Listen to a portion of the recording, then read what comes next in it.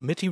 So just if I could advise members then, the committee meeting will be recorded, broadcast throughout Parliament buildings and online, and remind those in the public gallery they're welcome to use mobile devices as long as they're in airplane mode and all devices are muted.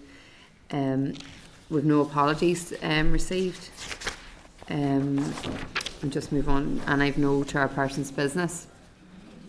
Item number 3 then is the draft minutes. If I could refer members to the draft minutes at tab 3, page 5 of the meeting pack. Are members content with the minutes as drafted? Yeah. Members, if I could refer you to the correspondence and table papers, your table papers pack at tab 4.1 from Community Pharmacy NI regarding the reduction in future funding, and I would assume members may wish to return to this when the Minister's in attendance. Obviously we had representatives in attendance last week, and this is a follow-up to that. Are there any other matters arising that members wish to raise? No. Okay. Item number 5 then is the briefing from the Minister. If I could invite the Minister and officials.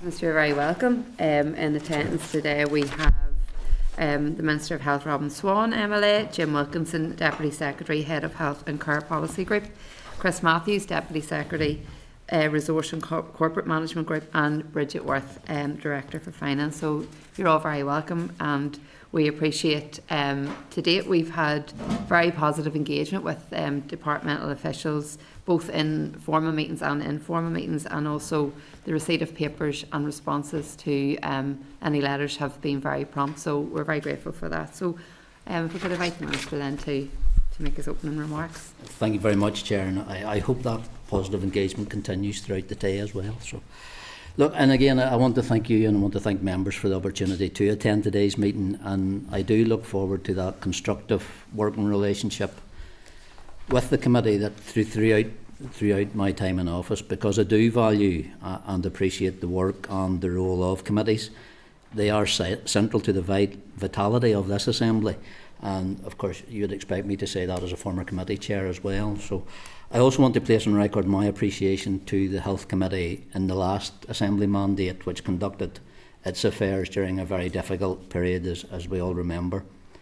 I'm conscious that I will be placing early asks on this committee in terms of legislation, but that's sadly unavoidable given the 2 years without an executive or assembly that we've come through. But I do trust, Chair, that between us, the committee and my department will strike that correct balance in terms of providing that democratic scrutiny of legislation and also, as you have said, avoiding delays or backlog pressures. An early priority for me on the legislation front will be ensuring that Northern Ireland is covered by the terms of the UK Government's Tobacco and Vapes Bill, and I believe you're having a brief from that after this.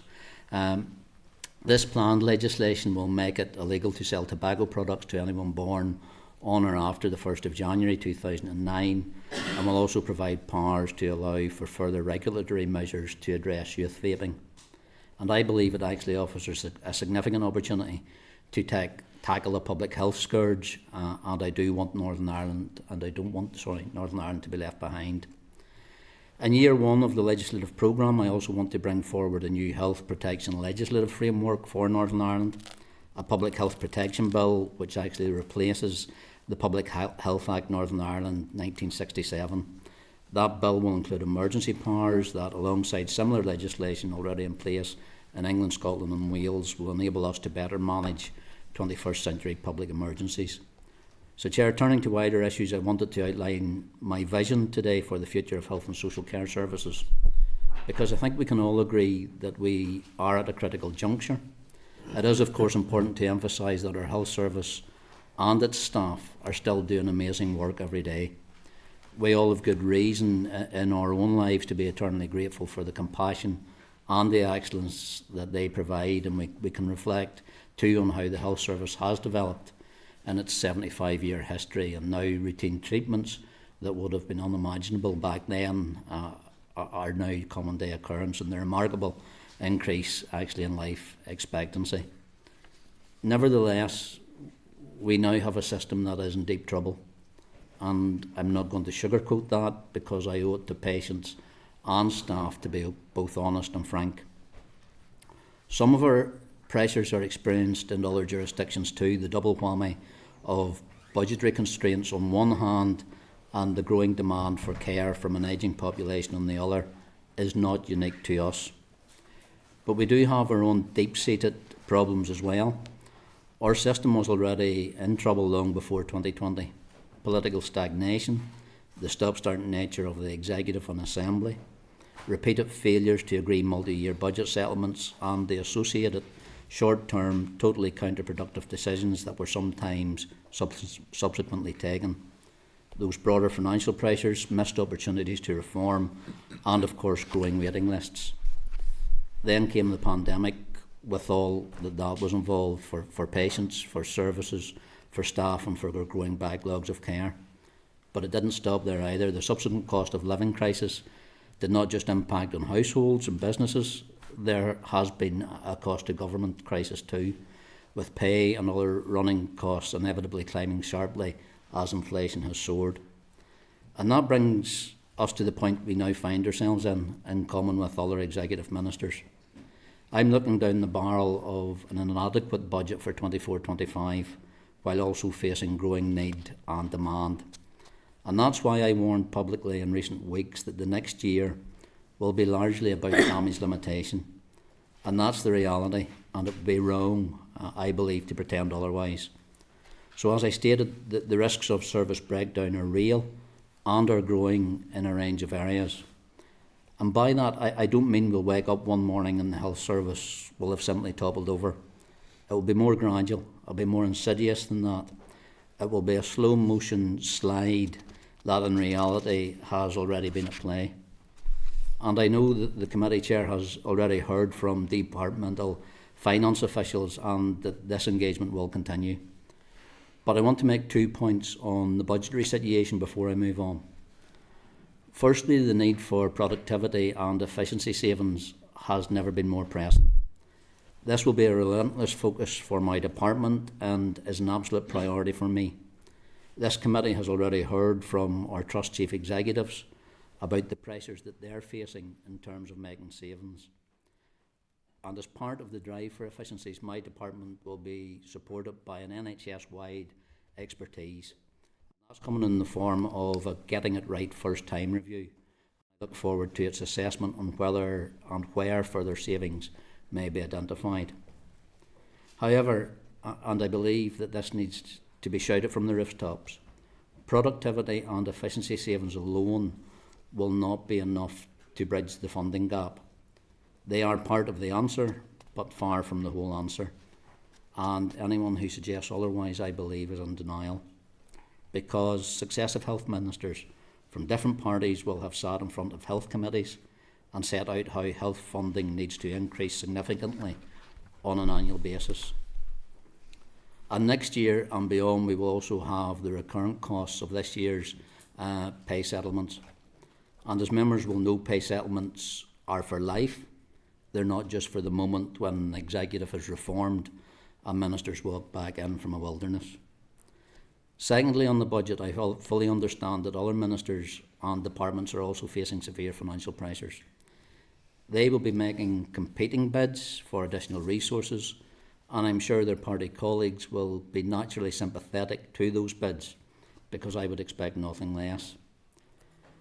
But there will be an unavoidable real-life consequence for patients, staff and services if health is left with an entirely inadequate budget. There would also be an irony if Assembly members voted through such an outcome and then continued to fill my mail bag with more demands for more spending across all parts of health and social care, or indeed if they grabbed placards and joined rallies against cutbacks. Irony would be one word for that, Chair, and I think others would be available. But let's now turn to the longer term and how we can turn around the great ship that I believe is health and social care. Because, Chair, I do believe it is doable. with the right combination of ambition, funding and joined up political leadership, let me repeat, I do believe it is doable. We know what is needed, and I will set out in conclusion 3 key component parts of that. The first, I believe, is to prioritise primary and social care, because without that our citizens will not get the support that they need to live healthily and independent lives. Without that, our hospitals will continue to struggle more and more each year, and the more we increase pressure on our hospitals, the less capacity we will have to bring down our waiting lists. Secondly, it's important to be clear that we have route maps in place for the future. We will need to not just continue, but accelerate our progress along them. Those route maps include the cancer, mental health and urgent and emergency care strategies that I have published, and alongside the elective care framework. We're already beginning to see an impact. However, the pace and scale will be impacted by the budget we have available. Our elective care framework, for example, has already produced some welcome results, with its emphasis on service reviews and improvements, and creating centres of elective activity throughout our establishment of elective care hubs, and that includes our day procedure and our overnight care centres. Chair, in relation to inpatient and day case patients, the latest published waiting list showed a reduction for the 6th successive quarter. That's the longest sustained reduction since at least 2008. Overall, there has been a 6.4% reduction in patients waiting for inpatient and day case admissions compared to the 30th of September 2023, and a 12.7% reduction since the 30th of December 2022. That's 14,259 fewer patients. And I'm confident that improvements can and will continue in some areas, and there are others since taking office 5 weeks ago, where I've actually tasked officials to also now consider. And as committee members, you'll probably be aware of the specific ask that I have sent to executive colleagues in relation to targeted waiting list initiatives for next year. We have, of course, a very long way still to go in that. In workforce too, we have seen some concrete results of continued investment. Our focus on workforce development has supported a 15.7% increase in whole-time equivalent staff in post actually across health and social care in Northern Ireland between March 2018 and December 2023. That includes an 18.4% increase in medical and dental staff, a 16.8% increase in registered nursing and midwifery staff, and a 21.5% increase in professional and technical staff. The latest published figures of health and social care vacancies as of the 31st of December last year still showed, unfortunately, 5,906 vacancies actively being recruited to. That's still an overall vacancy rate of 7%, and since the 31st of December the number of active HSC vacancies in recruitment has also seen a downward trend, decreasing by 2,410 vacancies. That's down to 5,906 as of the 31st of December last year.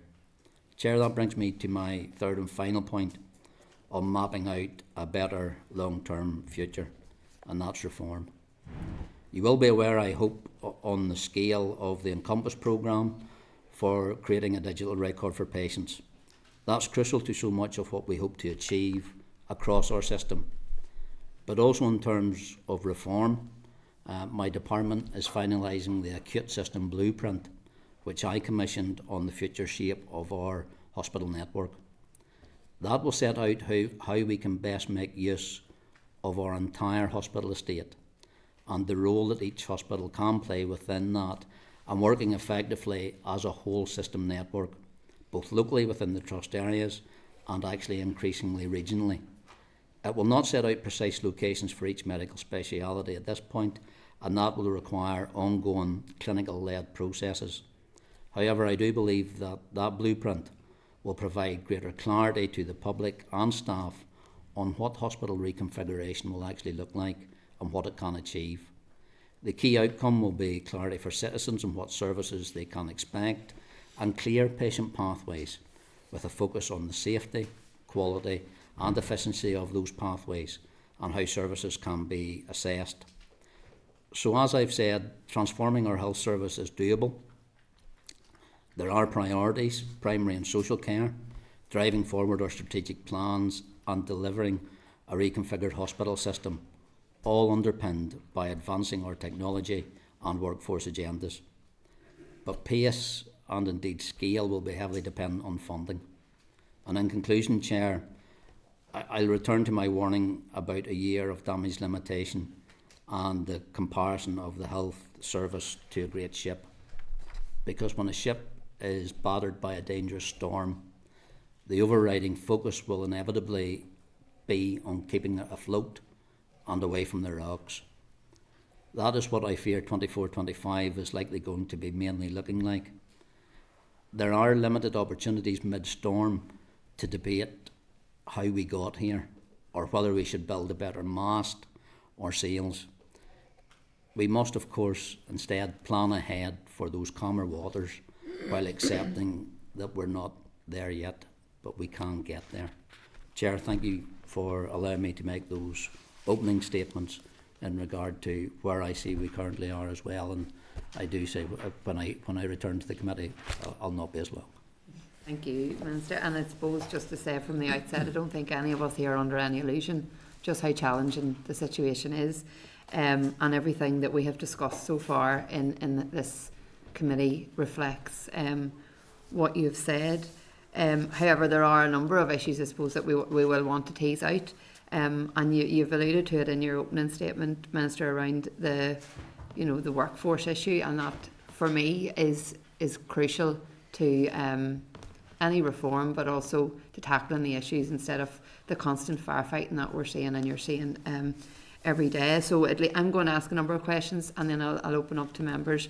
And we're conscious obviously of time, so hopefully we can keep responses as brief as well and succinct so that everybody can get the best out of this, because we do appreciate your time. So Minister, just I suppose initially then, obviously the pay and conditions for our health and social care workers and the junior doctors, and I'm very pleased to see today that there has been an agreement now for negotiations to start with the junior doctors in the next fortnight, which is very positive, and hopefully we can reach a positive settlement around that as well.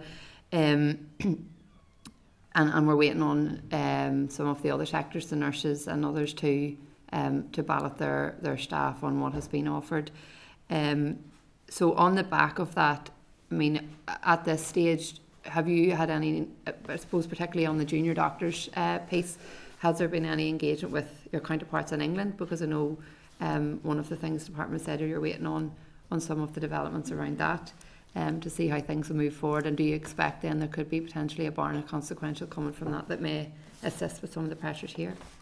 And I think that is a fair point, Chair, in regards to pay and terms and conditions, especially in pay, is about the Barnett consequential, because unlike England and Wales, part of our health pay pressure is actually our social care, which don't fall under the same remit in England. So when they get an uplift, when we get the Barnett consequential, it's not a direct percentage carry across as well. So that always does present us pressures. I met with Victoria Atkins, who's the Secretary of State of Health and Social Care, on Monday morning in regards to that, and they have ongoing engagement still in regards to junior doctors. They are hopeful in regards to where they've got with consultants, and that will give us a read across there as well. So we are engaged, but like yourself, I do welcome the response from junior doctors that we will engage, and they have said initially to look around pay terms and conditions for 24-25.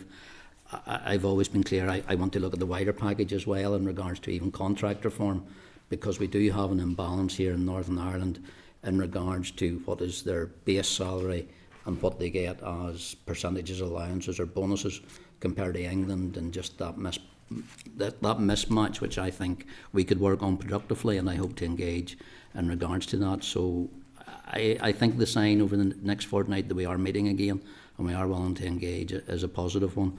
I had offered to bring in Labour Relations Agency, I think as you're aware, should that be necessary, but both sides at this stage have had that positive engagement that we don't think we need that at this stage, but the offer still remains on the table.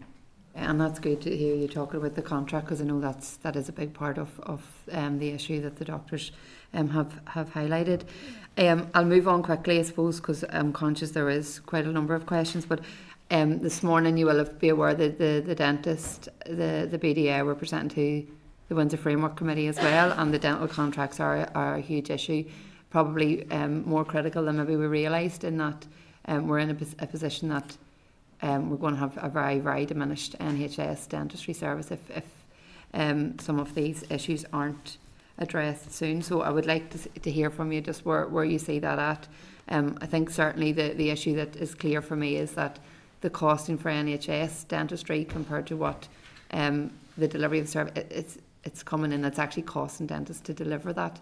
And I think that's a very important issue, primarily for the dentists themselves, but also for I suppose particularly those people who are reliant on an NHS dentist, who will be the ones who will be most affected. So if we can have an update on that, Minister, I think it would be very helpful, and also around their contracts, because I know that they are seeking a new contract. As the Chair said, in regards to that engagement this morning, specifically over amalgam, and I know that's the change of what can be supplied, we are still under EU regulations, so when that change or transfer away from mercury-based fillings does come in, we have to follow the EU directive. My readout and my advice still is that has not been agreed or settled within the European Union, so there is still some scope in regards to that, and then it's how we actually apply it here in Northern Ireland. It's one of those strange ones, Chair, because it's a mercury-based decision and environmental, it actually falls under DERA and DEFRA, who are the two lead departments on it, although the outworkings actually directly affect health, not just in NHS dentistry but across dentistry as well.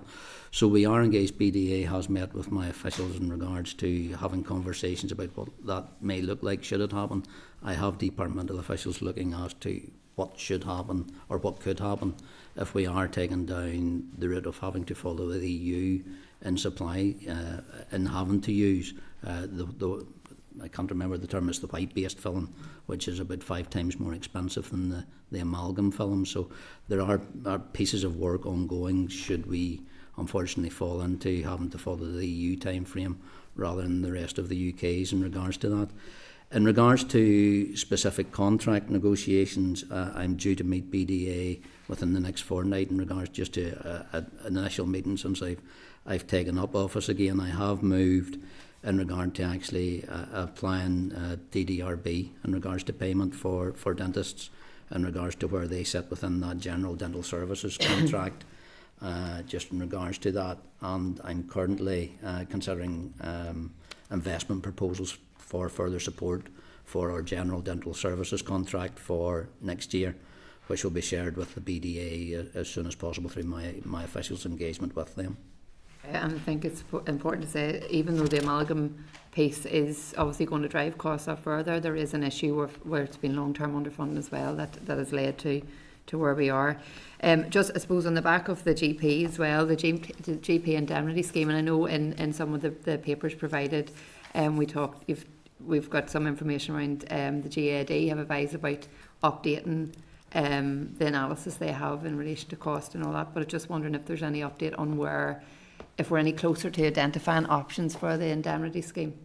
We have identified a number of options that we're currently talking with the GPs with. I think we're due to meet them shortly in regards to putting those offers to them. Actually, the briefing I just had before this meeting, Chair, revolves some talks of what we can do within the financial pressures that I'm already looking at in 24-25. We were able to put in place a small, I think, recompense in regards for indemnity costs at the end of last year for GPs, and I want to see how we can further support them in regards to that, because it is a key issue in regards to negotiations. I'm also looking at a wider piece around our GMS contract with GPs as to how we can better shape that, and even in regards to qual for framework. So there is progress there, and I think there is good progress currently being made with GPs and BMA in regards to that. That's the case. I think the indemnity is a very complex issue. So the first focus is to see what we can do within the parameters of the current arrangements.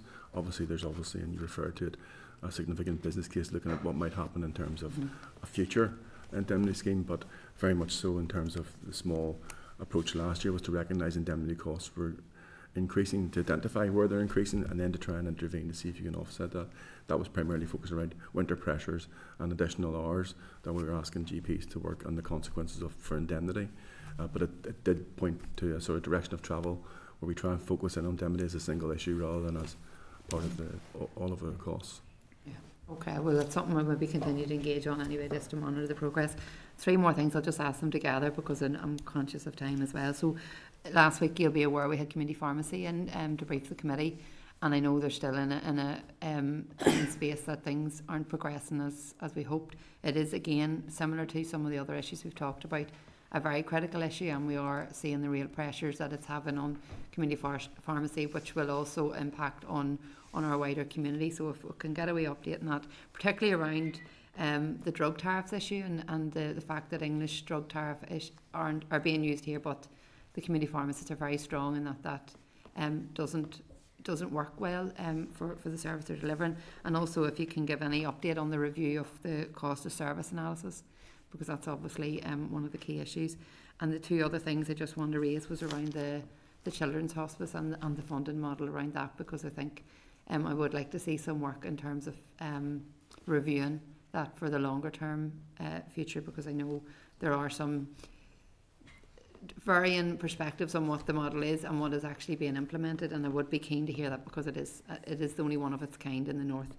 And secondly, just if there's any update on if the department are reviewing the childcare ratios for registered childminders and childcare providers, because obviously this is an executive priority and it forms part of that discussion that comes under the remit of the department. So that's me. Thank you. Okay, thanks, Chair. Starting with your last question first is probably the easiest one. Yes, we are. I hope to have a paper or recommendations, and I'll share with the committee towards the end of next month. In regards to potential review, and that we do have to go out to consultation in regards to that. If I can, it will be as short as legal consultation as we possibly can, because we are aware of the differences in ratios in childcare between ourselves, England as Wales as well. So there's a piece of work that's ongoing. We're in the place where we can soon publish a consultation on that, so it is something we've been actively looking at.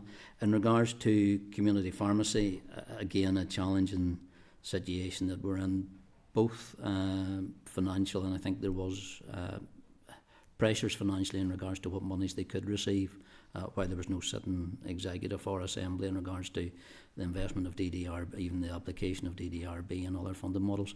I did meet with them at in the middle of last month, and was able to progress a 10.1 million advance payment to try to get to the end of this financial year to make sure we could get that surety.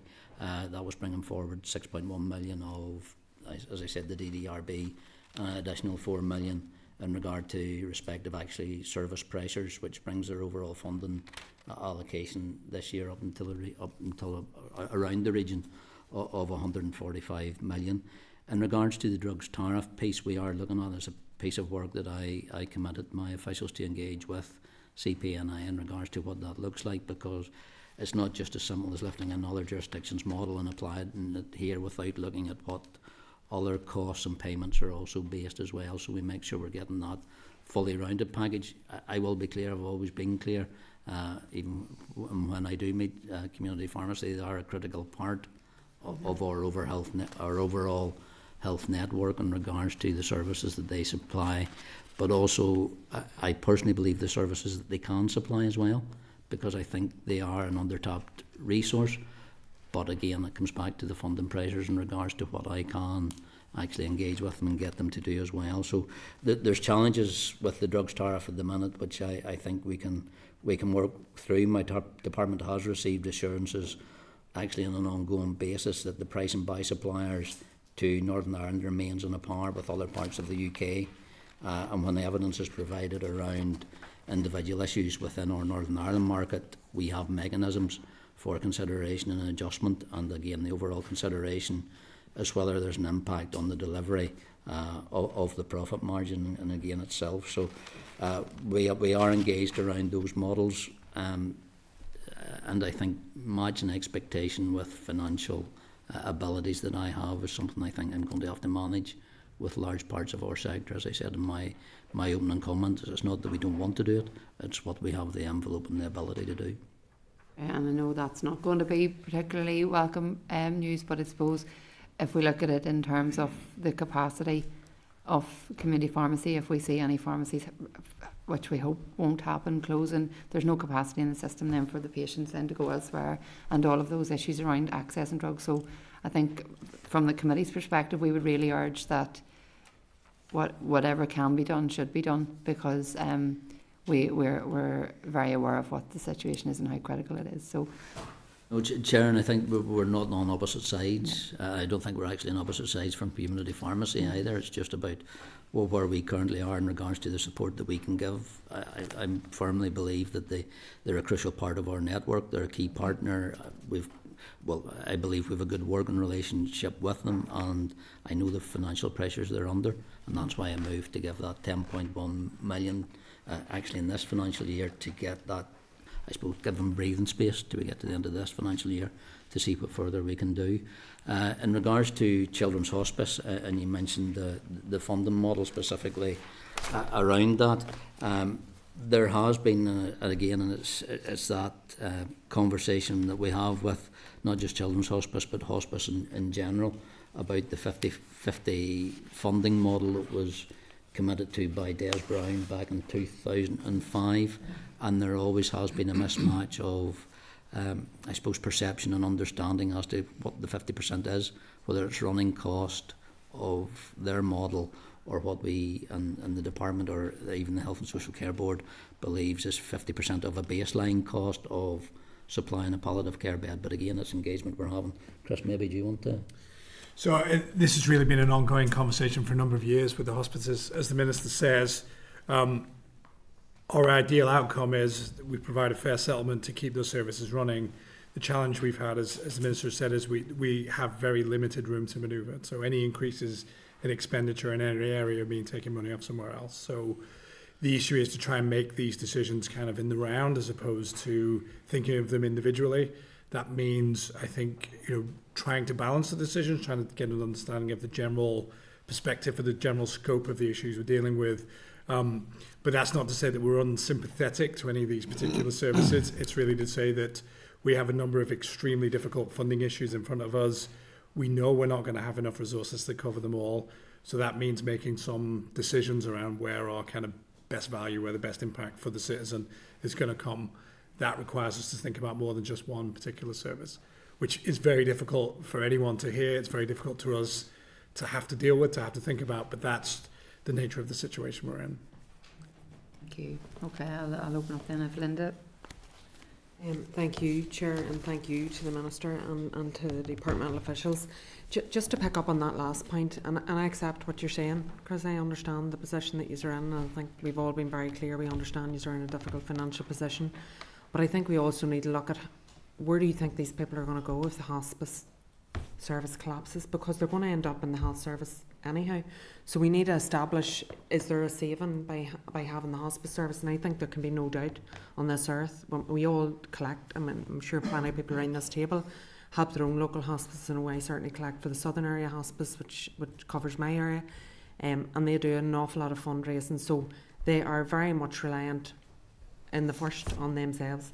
So I think that having to top that up is a much better way and a much more efficient way for the health service. And also the service is different. The service is absolutely exceptional, outstanding, but it is very different to what you get in a hospital setting, because those people are very specifically trained. The setting is made to ensure that families and the people who are ill are looked after in a very specific way. So I don't think that you can even compare. If these people end up in the health service, they're not going to get that same. No, and we do recognise that, when the issue was made in regards to the £84,000 for the Children's Hospital, that's why we did move to reinstate that. But I think as the committee recognised, and as the Assembly recognised, and as the Children's Hospital recognised, it didn't allow them to fully redress what they wanted to do. we do value and work in partnership with all our hospice providers. You mentioned a number of them, Linda, and that's why during COVID, both myself and the Finance Minister at that time, Conor Murphy, actually put additional monies into hospice, because we realised that not only what we were able to supply financially wasn't being matched, because there was no fundraising going on at that stage, so we gave them that support. I wouldn't want to commit, but if I can find monies towards the end of this year, hospices are one of those areas. I'm not making any commitments, I'm not making any promises, because I don't know if we'll have money left, but I do value, and that's the point you make in regards to the challenges in regards to fundraising. And that goes back to my opening comments, Chair, in regards to the financial situation we all find ourselves in, because any organisation that relies on fundraising is also getting it tight, no matter where they are across the board. I appreciate that, Minister, and I think you're right not to make false promises, but to at least give some hope that if should money become available, that those conversations will happen. I think it's really important. So I suppose from my own perspective, some of the areas that I would like to ask a few questions on. We know that, and you've said it yourself, primary care and social care are going to be a priority for you. So from the social care aspect of it, you know, what is the plan? How are we going to really, and we had all of the trust executives here in front of us a couple of weeks ago, and every one of them said that the most important thing for them, without exception, was dealing with the care packages and that ability to release people from the hospital setting into their own homes, wherever that home should be, whether it's in a nursing home, residential care home, or in their own home. So I think, can we get some sense of what the plan is? And I understand all of what you said about having to stabilise things. I get that. But we aren't going to stabilise anything in the hospitals without dealing with how we're going to get people out of the hospitals, and even more importantly, how we're going to keep them from going into hospital in the first place. And I think that's why I've identified that as one of my priorities, primary care and then social care in regards to that.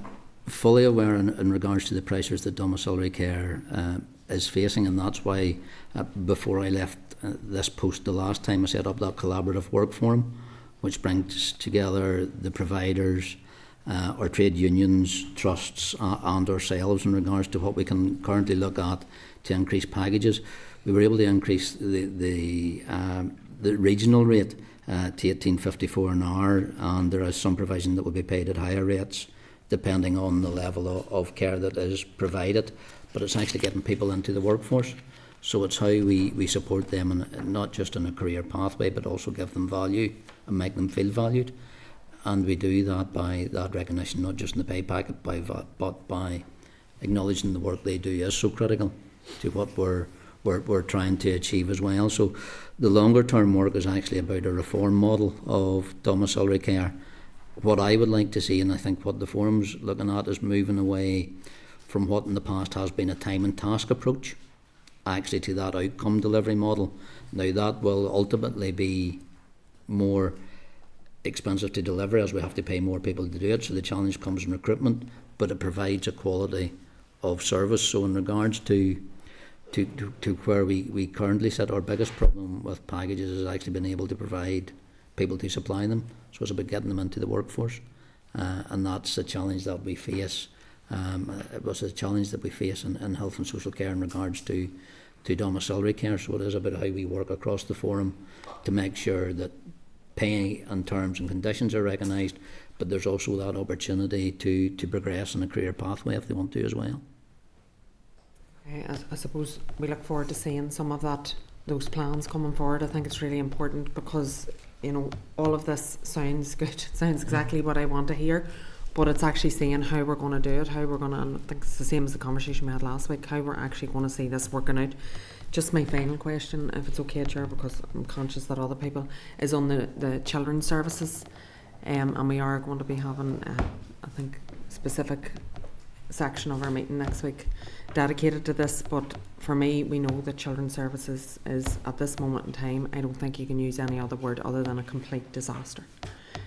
We are not servicing families well, we are not keeping families together, we are not preventing children from going into care, we are not doing enough to support families. So it's what is the plan? I know we have to deal with all of the other stuff when children do go into care and how we then support them and their families and anybody else that has to care for them. But what are we doing to prevent them from ending up in care in the first place? What are we doing to keep families together, to put those support services? I mean, there are some really brilliant organisations out there doing fantastic work, but they're doing it in spite of the challenges, not because of any support they're getting. So I'm just wondering, what are we going to do going forward? Is there something going to be coming forward out of Ray Jones' recommendations, or what is the plan? Well, look, I think Ray Jones's recommendations, and again, that's why I commissioned Ray to look at that over a larger piece of children's and social services in regards to what we can do, but it's what we can do together. I actually met with the Justice Minister this morning on another issue, but the conversation came around to Ray Jones about how ourselves and Justice can work together, how ourselves, Justice, communities can work together, how ourselves, Justice, communities and education can actually work together. So there's a larger piece around children's services in general. And I think looking to the Ray Jones piece of work, especially around the engagement piece that he did and finalising his report and coming forward with those recommendations, is about how Northern Ireland is of a size that we could do this together, right, and start to break down the different silos that we have, looking at different parts of children's social service or just children's services, because we all want to gain the same output. So Ray Jones's independent review, we're currently working through the consultation responses from that with 134, and we hope to have worked our way through them in the next month to 6 weeks in regards to where we go with that. But it sets a direction of travel, but it's a longer term piece in regards to what we need to do. The here and now is how we make best use of that working that we currently have between, as I say, ourselves and those other departments, especially Justice and Education. I appreciate that, and I think, it was a conversation we had. The other important element of it is, and I'm sure you won't ignore this given the efforts that Ray Jones had to ensure this happened, is engaging with the organisations that support those children and the children themselves and young people, because they have an awful lot to offer and an awful lot that they can input into this, more than anybody else probably. No, and I think that's the valid point. I think it's the valid point that came out of Ray's work, was just how deeply he engaged, and how much, I think even talking to the young people when the report was published, how much they saw their input actually into what he produced as well. But of those 53 recommendations, there's some of them again which will be cross-cutting across all departments, and something that I'll need the executive to take on board to be able to progress to its full outcome and what it can actually achieve. Thank you, Chair. Orlia.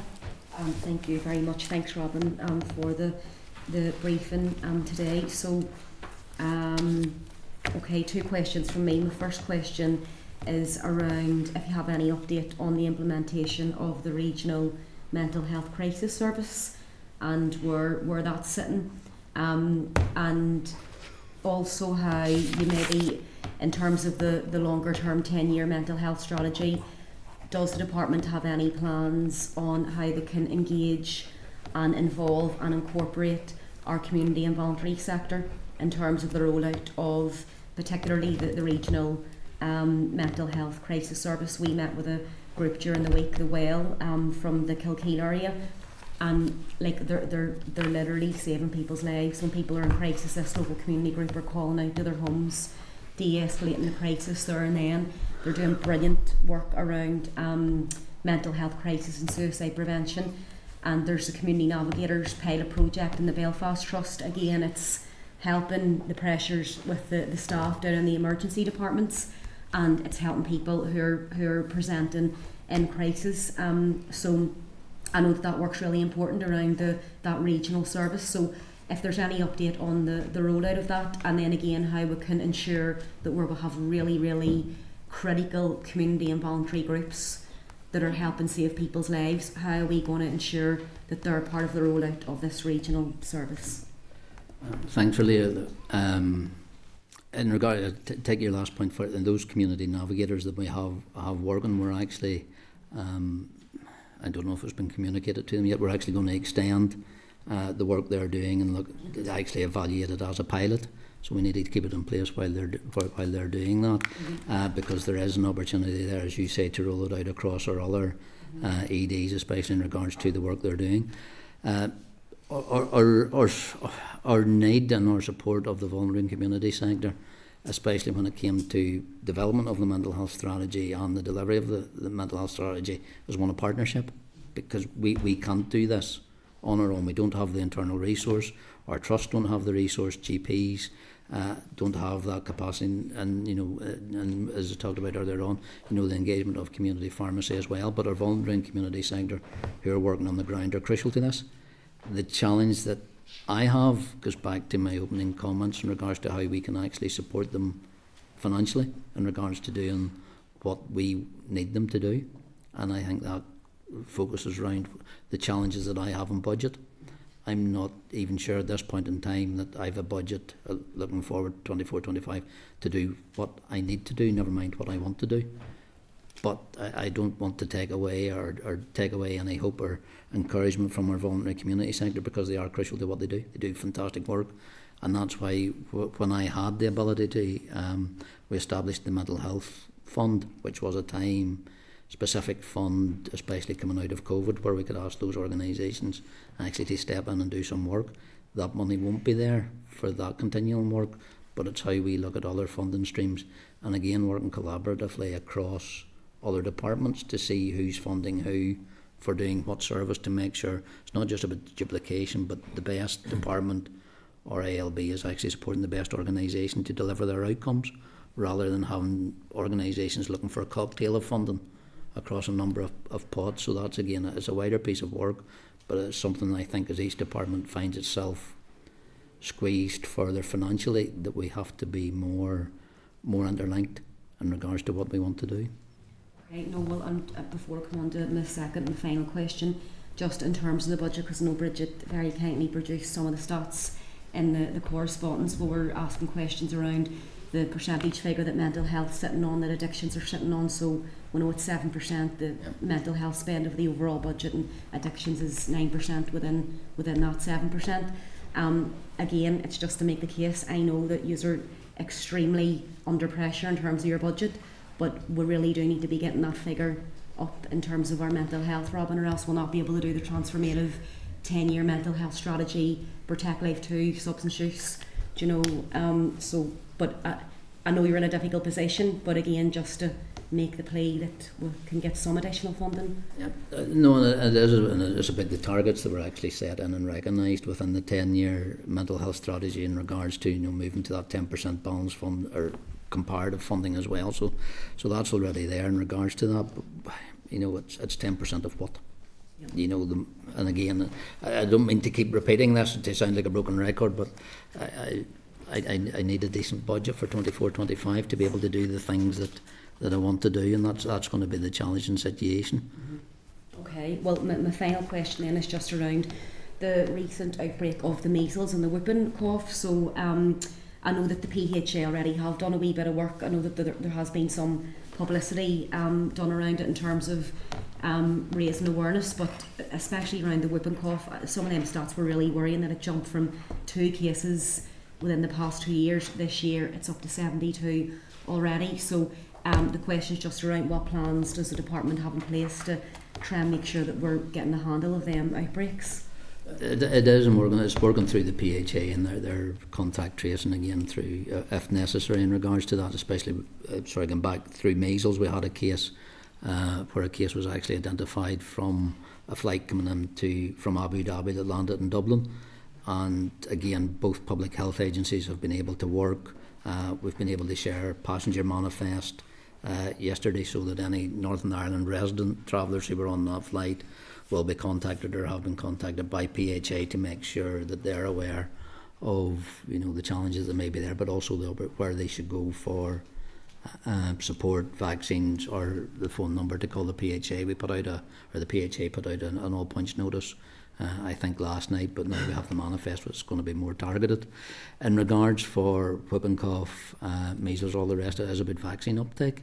It's about engaging with a younger cohort of parents and convincing them of the benefits of vaccination for young children as well, in regards to measles, whooping cough, rubella, all those things that I was going our generation took for granted in regards to taking them, in regards to making sure the children got them as well. So it's about that re-engagement piece, it's about that reassurance piece, and it's about engaging with family GPs to make sure that they're not aware, but they're making the best opportunities of delivering those as well. So publication, education, promotion, I think, is where we currently are. Thank you, and hopefully the public listen to the public health messages around the vaccinations for babies and young kids, rather than sometimes rumour on social media, because I think that's part of the problem why the levels are dropping. Thanks very much. You, Diane. Thank you, Chair, and thank you, Minister. I think everyone in this committee knows and understands the difficulties with the budget, with health, and we do wish you well, and I do think we want to have a really positive working relationship with the department in these issues. That said, me being me, I know that you expect me to ask you some questions, so I'm going to start with just 2 or 3 random ones, which are more random. A quick flick through the European Council website this morning told me that the regulation on mercury had been finalised, and that the trialogue had taken place between the Commission, the Council and the European Parliament. So this is in fact finalised, and that's it there. So it is really important that we get to grips with the impact of that for dentistry in Northern Ireland. And the representatives of the dentistry sent in a briefing paper today, and I'll just read you because I do think it is really important. An amalgam ban, if directly applied here, will have an irreparable and long-lasting damage to provision of dental services, not least at a time when health service dentistry is on its knees. Has the department done any work in costing what the ban will cost to Northern Ireland dentists, and how you are going to bridge that gap? So that's the first part of it. And the second part, have you sought any conversations with the departments in London, so that there can be some conversation around this at the Joint Committee, and the risks and costs to Northern Ireland? In regards, and I'll thank you for if you can share that document with us. It's on the website. We'll pick that up. In regards to those specific costs we have, as I said, I think in regards to the answer to the Chair, we have started that internal work in regards to, because we are aware that there is as a 5 times cost in regards to what dentists will have to use in replace to the amalgam as well. So that work has commenced. In regards to engagement with, I suppose the Joint Committee, as I said earlier on, our lead still is with the, our lead still is with the. Okay. An additional cost to implement the legal authorised Windsor framework relates to Article 2 and General Dental Service. The prohibition of amalgam fillings from January 2025 has been costed at a region of £236,000. That's what it will Although we should cost. stress that was, I know those figures have been updated more recently, so they've been revised, but we have been, as part of the budget process, we've put forward a bid to the Department of Finance under the Windsor framework.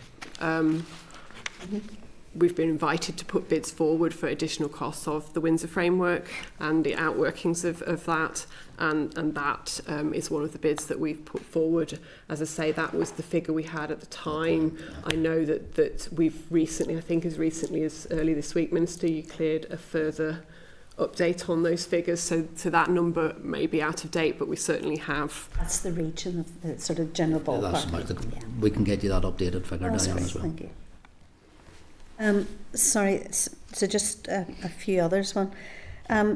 Yesterday, NHS England announced that it was going to stop the use of puberty blockers for young children. They said that there was not enough evidence to support the safety or the clinical effectiveness of them. Do you intend to follow that decision? Yes. That's excellent. That's sharp and to the point. And I hope as quickly as possible. I suppose the other one then, these require just very quick answers. The other one then is there has been a compensation scheme for mesh damaged women in the rest of the United Kingdom. Will be looking forward at bringing a similar scheme to Northern Ireland?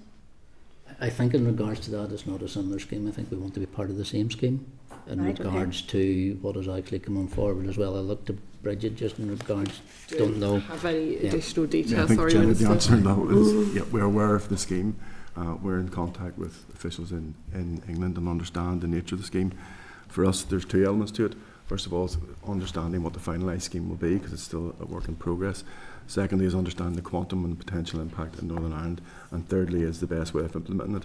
And as the Minister says, that may well be through trying to extend or be part of the UK scheme or mirror the scheme here, but we're very much aware of the proposals and developments. It sounds like a very long process, Jim. We'll endeavour to make the progress as quick as we can, and as similar and at similar pace and similar quantum. But it is something that we have to devote our own resources to understand the nature of the scheme in England. But our officials have been in initial contact with DHSC officials and are in part of that debate. So just two very quick things to finish. I could talk about the budget, but maybe others are going to do that. So number one, and thank you for agreeing to meet the group from the Southern Trust area, the ladies with letters. They are looking forward to meeting you. I was with them the other night. If you don't know this figure, it's fine if somebody will just even write to the committee about it.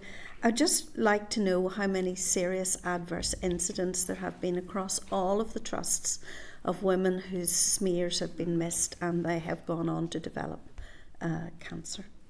Don't have that with me, Diane. No, that's a very important one. Yeah. And finally, I just wanted to know, I remember a briefing on this in the last mandate generally to parties on the issue of a duty of candour for staff. Could you maybe just update us on where that particular piece of work is? We have a wider piece of work ongoing currently in regards to a structural framework over candour, SAI reform, and all those strands of work that we were pulling together under that. That should be out in response. I don't know. I'm looking to. Honestly, we'll hope to publish a framework. We've been working on a framework on open and just culture, which was part of the, if you like, the duty of candour is the legislative end of it. But really, once we concluded the consultation, that it clearly was pointing to actually the culture is more important, as important as the duty. So we've done a lot of work on developing an open and just culture framework. That's near the final stages of development, and we hope to be in a position to go out to consult on that fairly shortly and publish that framework. And that's part of that whole gamut of patient safety and openness and duty of candour. So it's all forms part of that process. Thanks, Jim. So that is the wider overarching, Diane, for me bringing SAI, the review of SAI's recommendations from IRHD, neurology, or all the inquiries that we currently have on running on duty of candour all together under one piece of work, so that we're not continuing either out to consultation or back out to the workforce continually with different strands. So. Okay. Thank you, Colin. Thank you, Chair. Thank you, Minister. Welcome back to the Health Committee, and welcome back to your role as Health Minister for a few months. Just in terms of the service, we can get lost in a lot of detail here. But community pharmacy is short of money, dentists are short of money, domiciliary care is under pressure, nursing homes are waiting in the wings in terms of their funding models and it being too short. The waiting lists are getting longer and longer. The pay for nurses was short but sorted for this year. Junior doctors, other doctors short, then there's next year. GPs are struggling to deliver their services. The MDT rollout has stalled. Consultants are eyeing up jobs in other jurisdictions because the pay is much bigger. There's no resolution to safe working legislation. The mental health strategy is short of money. The cancer strategy is short of money.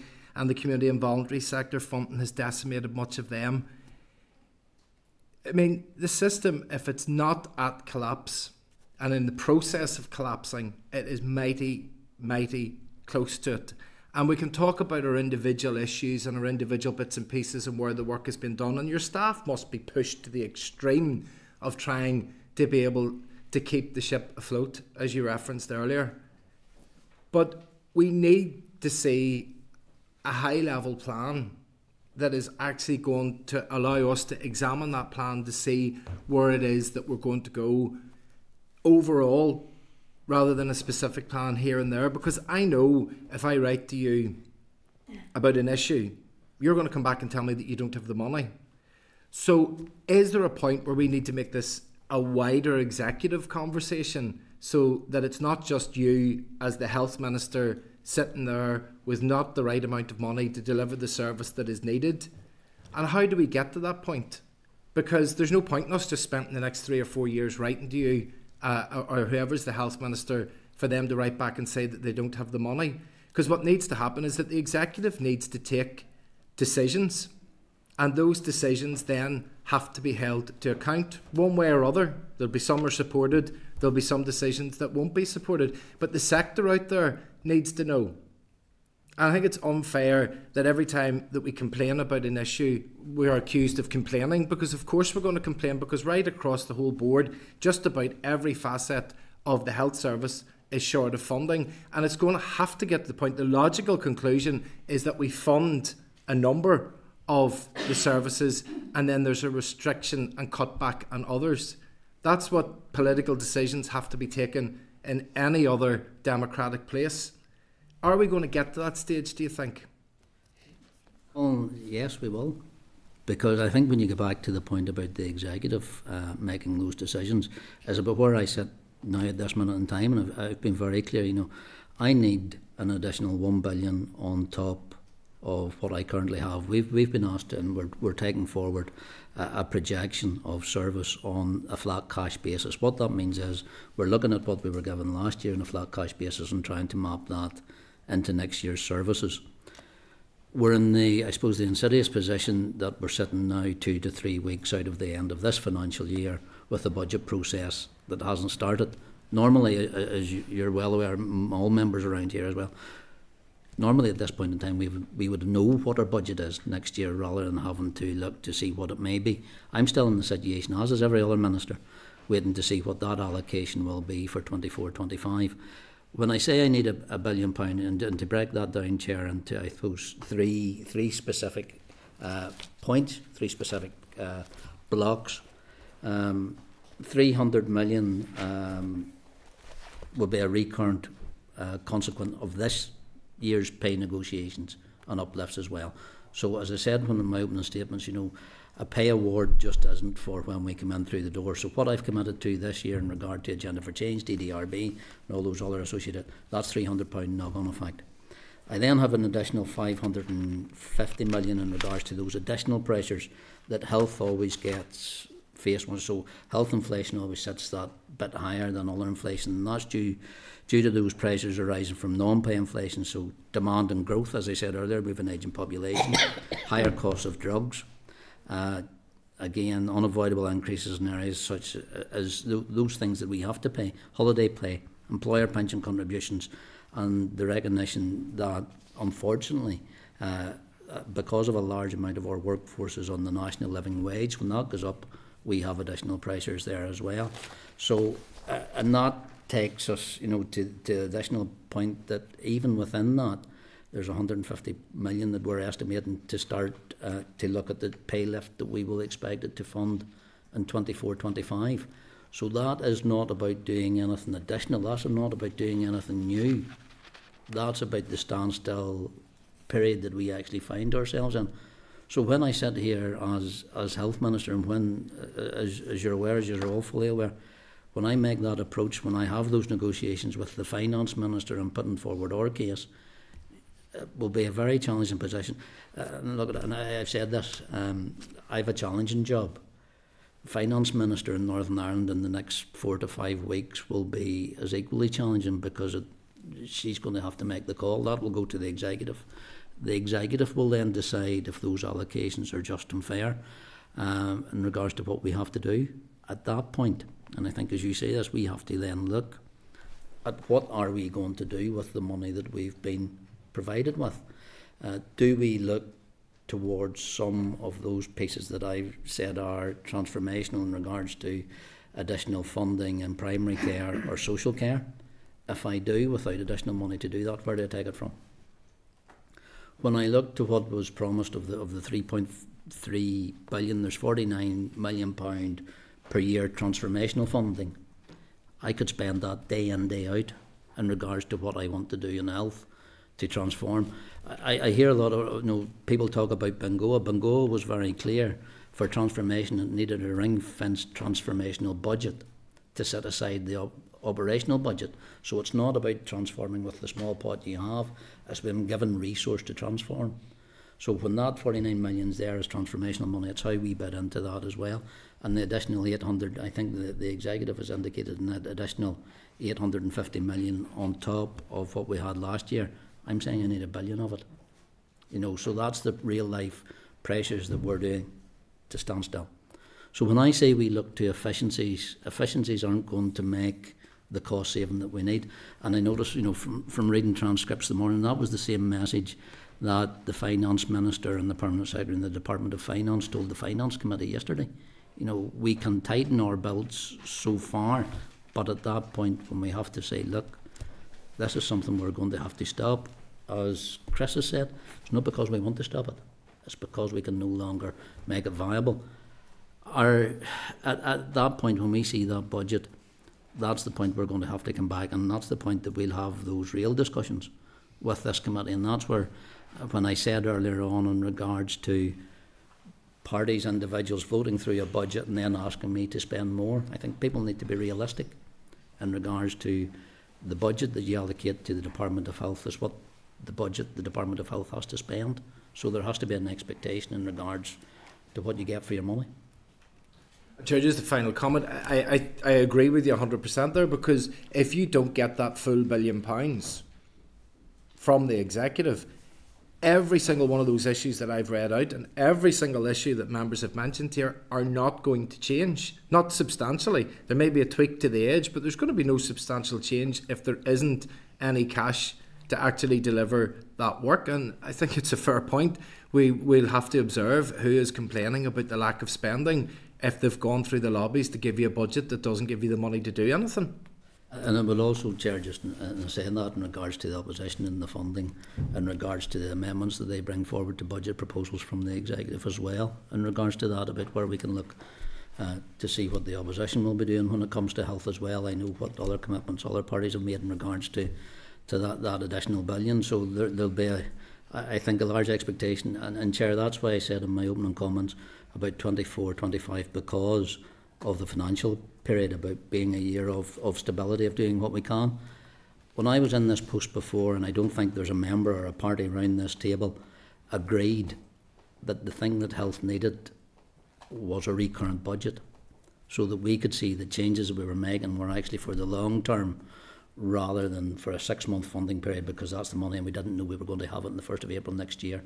So that recurring budget is important to us as much as the size we get. The size of the budget is vital, but a recurrent gives us the stability to do the work we want to do. I think we had an opportunity for that, unfortunately, in 22, but it didn't happen. Alan Chambers. Thank you. Minister, normally when a politician takes up office, the media wait for 100 days before they will write their performance pieces. You've only been 5 to 6 weeks in office, although it maybe feels like 100 days. But political expectations across the Assembly, probably from day one, are growing, and that's evident by your AQW post bag. So maybe we all need to just step back and take a more realistic approach to our expectations. But I'm reassured by your comments that improvements are doable. and that's what we all aspire to in here. But we have to recognise it may be a long-term journey, and certainly I believe that future multi-year budgets will get us to our destination an awful lot quicker. But just 3 questions, Minister, around funding. One, how important is it for you to receive clarity on next year's funding funding outcome? 2, what difference would it mean in terms of impact receiving that clarity early in financial year compared to later in the year? And lastly, if you're kept waiting for clarity, what will be the impact on the delivery and scale of, say, the waiting list initiative? I thank the member for his comments and his questions as well in regards to, and I suppose it is a bit looking about what we've been able to do in the meantime, even with the pressures we've been under and the finance pressures we've looked at what we can do in a service point of view. We've established those 2 dedicated day procedure centres, Lagan Valley and Omagh, 3 elective overnight stay centres at Daisy Hill, Mater, South West, an expansion of our post-anaesthetic care unit beds, 2 rapid diagnostic centres at White Abbey, South Tyrone, and those service reviews that we have ongoing as well. So there are those small pieces that we've been able to do, but they're not on the wider scale in regards to what we need to do. And that's where the challenge of not having that recurrent budget that the member asks about. So when we're making those small changes in regards to establishing those sites, we could do more if we knew the funding was going to be there next year, following year, because it also gives staff the reassurance to make those transitions into new roles, that the new service that we're establishing is going to be there, the pathways can actually be established and secured for who's going into it, when they're getting access to it, and the rest of it.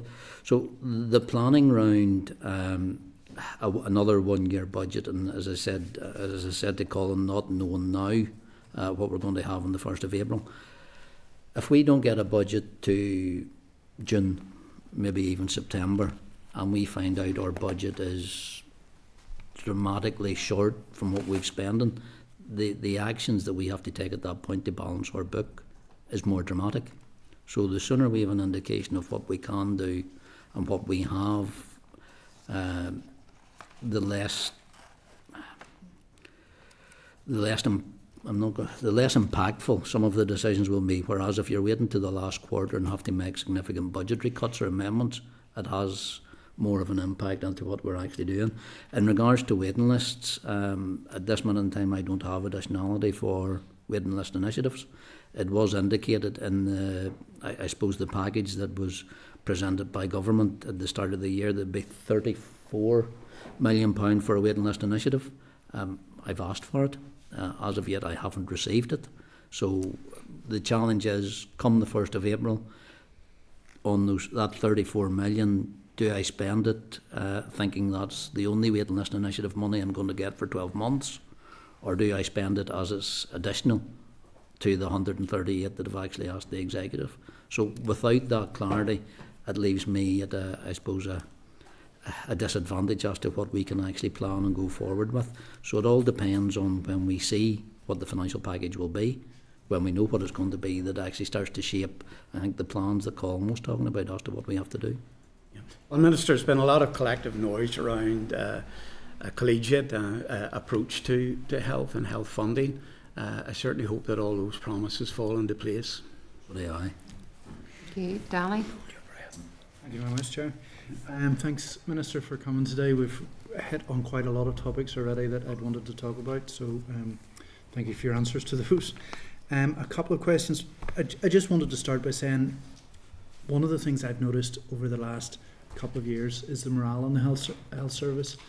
Since COVID, we have had a decrease in morale. People do feel undervalued, overworked, strained.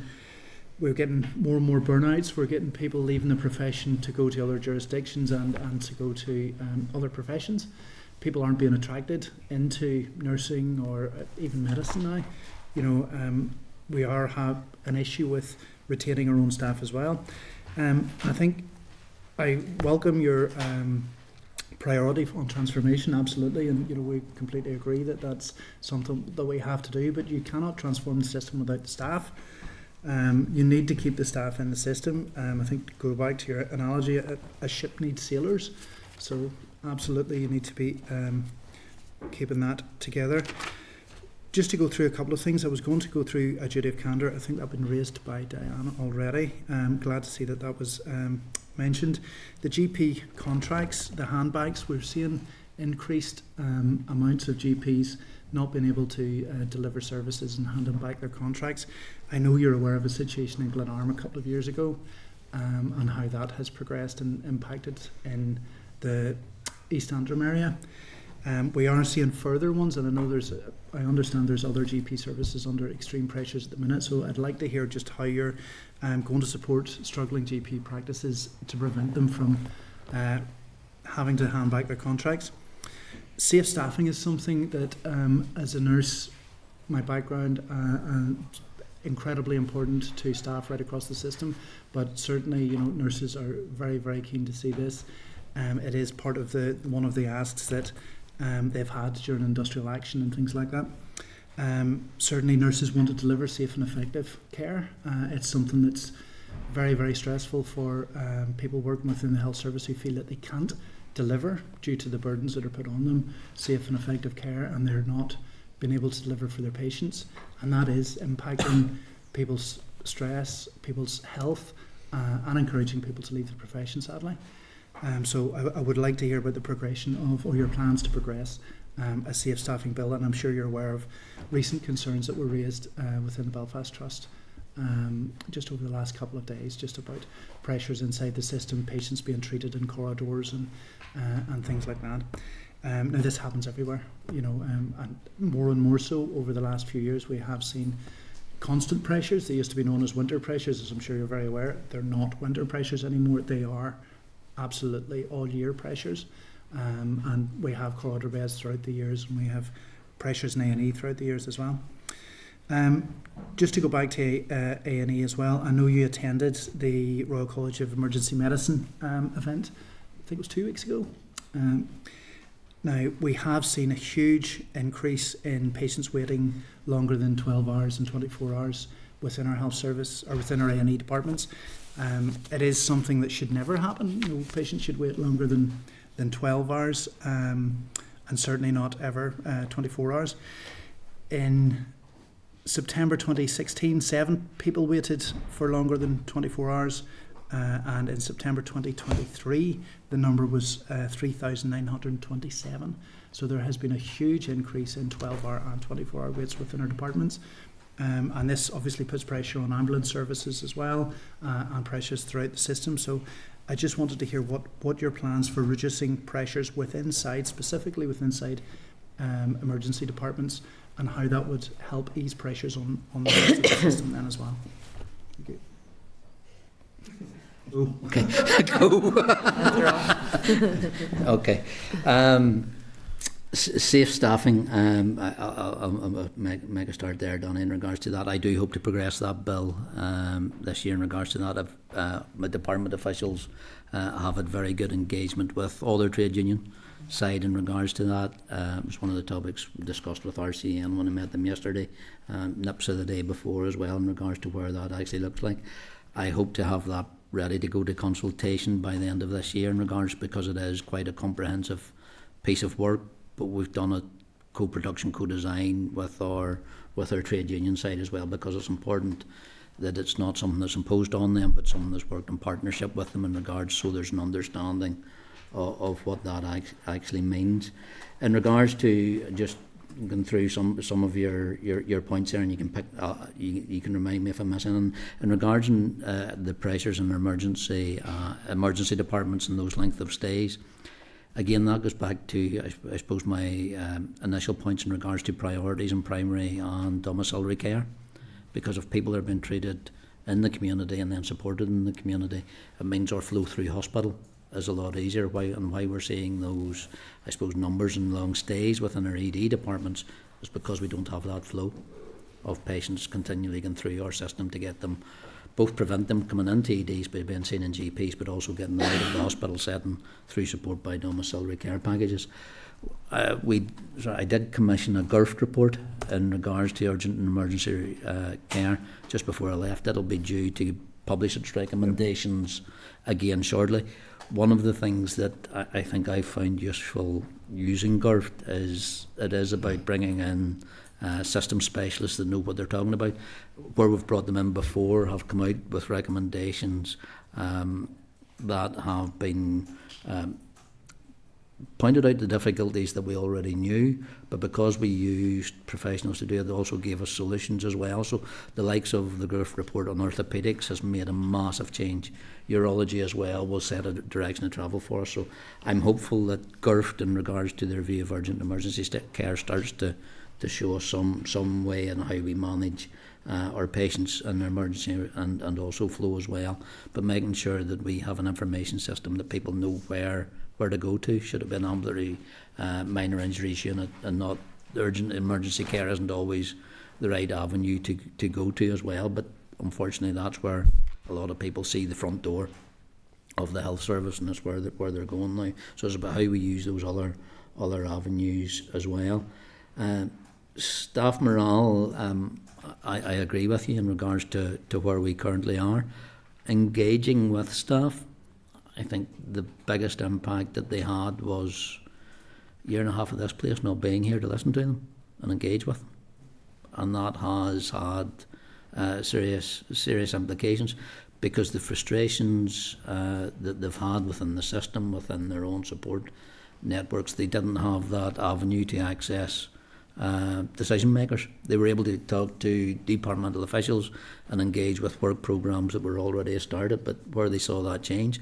I'm not saying us being back here has seen every healthcare worker celebrate in regards to where they are now, but it shows them that there is somebody willing to engage and support through yourselves as the health committee, through their local MLAs, but also through having a minister back as well, because then, having that local accountability, we were able to look at the pay reviews that our Secretary of State wasn't willing to do when there was no assembly. So those small things make a difference. Will not sort morale overnight, but we need to make sure that we're providing a service that they feel they're safe working in, and I think that's where the bonus of the safe staffing legislation will actually come forward, with union support and union buy-in as well.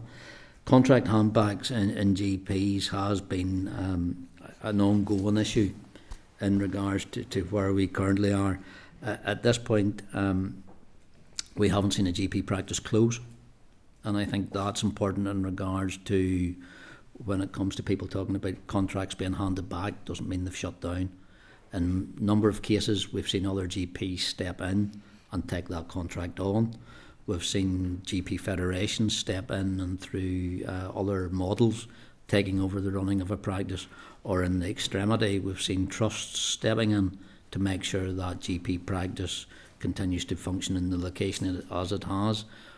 What we have seen in regards to when one GP hands its contract back for legitimate reasons, for legitimate concerns, it has a destabilising effect on some of the GP practices around, because there is, I suppose, a fear that if that practice was to fold, that they would end up picking up all the patients that were going to be transferred across. So there is a piece of work again going through my department at the minute in regards to officials engaging with GPs actually as to what the contract looks like and how we work our way around to actually making it a better contract for 24-25. One of the things, and it goes back to points that the members have raised, we don't see contracts being handed back in the same numbers where we have multidisciplinary teams. So it is about how we finance and staff our multidisciplinary team model. It's always something I've believed in, as how we support our GP practice, but also how we support a wider health provision closer to people at home, and that's what I continue to do, and I've asked officials to look at. What a mess. Yeah. No Nuala. Thank you, Chair, and thank you, Minister, for your answers so far. I've got a couple of supplementaries to questions that were asked, so I'll start off with those. And the first is on the junior doctor talks that you said, and I noticed a tweet from the Junior Doctor Committee that there has been an offer to enter talks, but I just wonder if you could clarify whether that's negotiations, and if it is the latter, whether money has been found for such. I haven't seen the tweet. I have received an update from officials that they're coming back in to engage about 24-25 pay. I would hope to have a wider conversation when we do get them in, but we haven't finalised the terms of that meeting yet, Nuala, in regards to what exactly it is. But I'm just at a stage where we're back talking again, negotiating again in regards to how we take that back, because they are a crucial part of our workforce that I do want to support and make sure there is a mechanism there that we support. Because one of the issues that they did raise as well, and I think it was raised in the chamber, I think it was Linda raised it, was about the conditions they actually work in. So it's not just about the pay, it's about how they're treated, staff rooms they have access to, is also there's other pieces of work that I think we can engage with them as well. Thank you.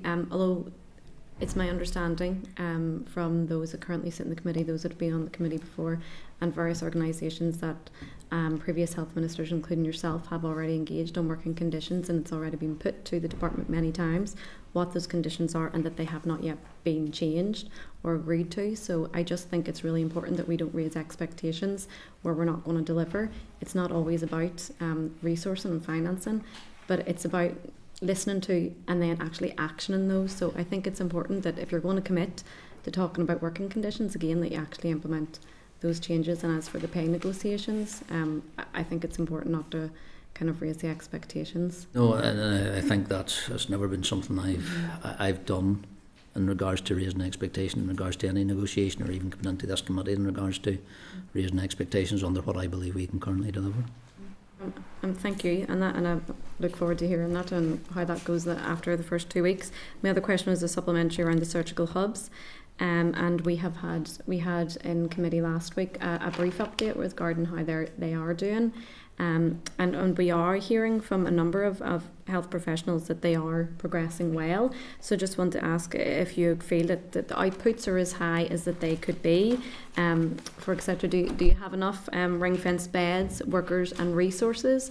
Is there enough elective surgery taking place in those versus in other hospitals that should be focusing on other non-elective or specialised procedures?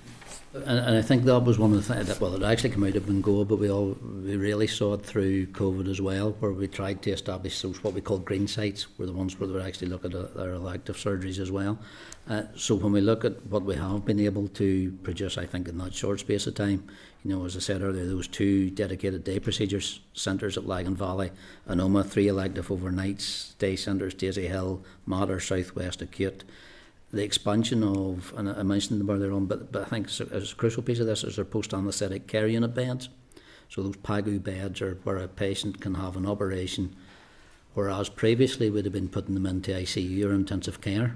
It's actually the form of support that they need, which allows, from the work that actually was done by Professor Mark Taylor in promoting those.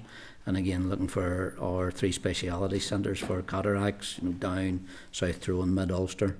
And again, the orthopaedics that we now have at Duke day procedure unit as well. So it is about how we start. Those small units are now in place, but it's how we actually expand capacity. And when I said earlier on about the blueprint review that I'm looking at the hospitals, is how we identified what we're currently doing in them as a local site, but then how we expand that regionally. As I've said, there's always that line, you're going to close hospitals. I need every square foot of every hospital that I currently have, and that's why even during the last term here we expanded and invested in the Duke of Connaught. I have other facilities like White Abbey, what we invested in, but we don't have a current staffing ratio for it as well, so it's making sure that we have those balances, which I think is your point. And we are hearing in each committee each week about the staffing issues within not just hubs but right across the workforce. But it's when we come to transformation, and particularly about the surgical hubs, just staying on that, it's not just about staffing, but it's also about the public.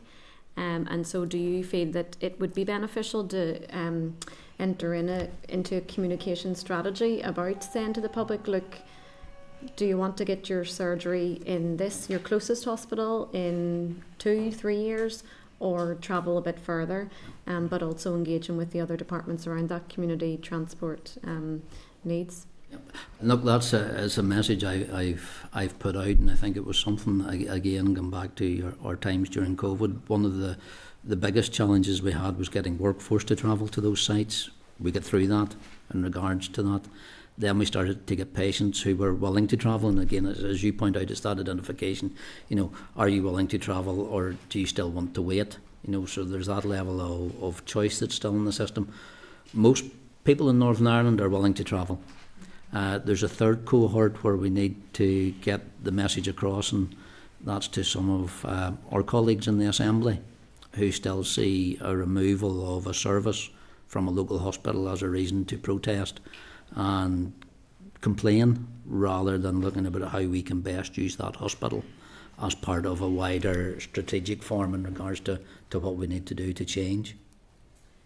No, I do agree with your last point, but unfortunately Minister, members of your own party have often protested when there's been changes, so it's important that every single party gets on board. And yours as well, and I do believe. One thing that I but do sorry, want to just ask. go back to the last point, sorry, the other part didn't finish. I have, before the last mandate ended as well, it was myself, John O'Dowd as Infrastructure Minister, and I think Edwin Poots was there as Agriculture Minister, where we were actually looking to see how we could pull what would be technically community transport, so that we were making best use of all those resources, again, across the 3 departments, to make sure we were getting people who were willing to travel actually being supported to travel as well. And I think that's really helpful and important for moving forward under transformation. Otherwise, it won't be successful in the long term. And you mentioned there about the workforce do travel now. Can I ask, is there a heavy reliance then on locums? Like in particular, are there any of the hubs that do have a heavy reliance on locums? And is that actually using more resources than actually the kind of longer term that we'd want to see? I'm not sure. Okay. In regards to that workforce skill, in regards to the utilisation of locums, because we have, again, through those transformational pieces, we've tried to stabilise them, make them long-term investments, but again, the 1 year non-recurrent budget has challenged. I think there is a challenge. I think you're quite right. The centres we've got are up and running. The key is making sure we're using all the lists and making sure we have the staff to run the lists. Primarily, it's about using HSC resource. In fact, almost as far as possible, using HSC resource. So that's either moving and staff moving to those and doing those lists, particularly around consultants, and using a staff mix. So using the staff that are there, plus perhaps a different consultant, or else it's being purchased in additionality under waiting list initiatives through the HSC. When you talk about transformation in the future moving forward, there are things that have to be done to enable it, and I think one of it will be looking at workforce. It's not only the gaps in the workforce, it's looking at how much we can lever in a HSC workforce as well as individual trust workforce. So that idea that there's a dual role, both as a trust employee but also part of HSC workforce, and those are some of the messages that are coming through in terms of that blueprint work. Actually, the physical location stuff is important, but the more important stuff is, you've said, communication, understanding the public's interest and where they would go for treatment, and understanding how that is enabled through the workforce. I think there's lots of challenges around all those areas, but those are the key enablers. It's workforce, it's messaging, and it's actually delivery. And I think productivity is one of the things that ministers mentioned. That is about looking at theatre utilisation, consultant time across everywhere, not just the elective centres. Thank you. I have just a few more. Is that okay? Can I take Alan, and then if we have a wee bit of time at the end, because I have a couple of people that have asked. Well, can I start asking one? Yeah. Sorry, I was timing myself. So I'm timing everybody. Just to try and make sure everybody gets in, because I am It was a supplementary ongoing from what Linda said as well, regarding the Radion's report, social services, and you're still considering the recommendations. And it's one of the recommendations was around this new children's directorate, because we understand the resources issue, but sometimes there's a lot of issues around bureaucracy too, and how to actually cut through that and make the right decision, that the trusts working together. to actually say, okay, who has respite services in one trust, who doesn't have respite services in another. I mean, we need to ensure that we can actually work together, because at the minute we're hearing just too many negative issues around respite. It's at the worst it's ever been for families who are already struggling. And in particular, I don't know if the Minister is aware, maybe the Minister can actually update on whether the department is still paying for Rainbow Lodge, even though there are no current patients in it for respite services, because they're not able to actually get a workforce. Because it's my understanding, maybe it's changed since now, that actually it still doesn't have any patients in for respite services, but it's still getting 300,000 per year as a respite unit, but yet people aren't able to actually access it. And I think that, I don't know if that comes down to trusts not working with the private organisations that run these respite units, or it's because there's not enough collaborative work going on. But there's something going on there, that there's a service that's currently being run and there are no patients in it and haven't been for a number of years. So I think it's worth the Minister and the team checking out whether that's still the case. I'll check up on that specific and get back to respond to the committee, Chair. Okay. Thank you. Alan? Thanks, Chair. You're very welcome, Minister. Everybody's pitched their questions today at a very high level, and nobody's took the opportunity to bring their question down a tier. And obviously, you know Causeway Hospital. Yep, I'm keen to know. We've heard for some years now about a vision for Causeway Hospital. We have heard about potential elective hubs and being an elective hub of the North Coast. And we've heard a lot from yourself today, and we've heard from previous speakers who have presented to this committee about transformation, reform. And I'm keen to know, at what point will we see that vision for Causeway Hospital? Because not only that vision will have an impact not only on my constituents, your constituents, but whatever that vision may be, whatever elective hub may be situated there, it will also potentially impact all of us within this room, all our constituents. So I'm keen to know, at what point will we see that in place? Because it gives a bit of confidence to the staff that are there, but also I think it will also help the health department to attract staff, because that's one of the key that we're consistently told, that because of varying issues they struggle to attract staff to Causeway. So forgive me for bringing it down to that tier, but I'm never missing an opportunity, Minister. No, and look, I would have been remiss if I didn't think you would, because you've followed on in your, no, don't mean this in a bad way, but you've followed on your father's footsteps in regards to the representation of the local population in East London there, and he always, any time he spoke to me, it was always about Causeway Hospital in regards to what a fantastic facility it is, and the people who work in it and the service they're providing. In regards to that specific vision, I spoke earlier on about that blueprint that we have for our hospital service as well. And you'll know, and I'm sure you've had the engagements with Jennifer Walsh, the Chief Executive of the Northern Trust. The Northern Trust have, I think, a very ambitious but deliverable vision for Causeway Hospital in regards to the next generation of a surgical hub, but also what they're doing there. I think they just recently opened up an ambulatory unit in regards to how they were supporting the elderly population up there as well. So that investment, that dedication of the Causeway is one that is shared not just by ourselves in the department, but also the Northern Trust and the Northern Trust board as to how it services not just the trust itself, but that, as you say, that wider population across the North Coast as well. Sorry. So there is a piece there that we're working in collaboration with Northern Trust in regards to how that goes forward. Your point about recruitment, I do go back, when it was meetings with your father, with Tony Stevens, when he was Chief Executive, when recruitment was not just a challenge for Causeway, it was one of the things they just couldn't manage to get anybody there. That has changed dramatically in the past couple of years due to the vision that has been supplied, because I think it goes around how the narrative around Causeway has changed. It used to be that Causeway was always one of those hospitals that seemed to be under threat of closure or was going to close, whereas now it's an integral part of our entire hospital system in regards to what we do, and I appreciate the support that our local elective reps actually give to the Northern Trust management in promoting Causeway as a place not just to go, but as a future within our health service and what it can deliver.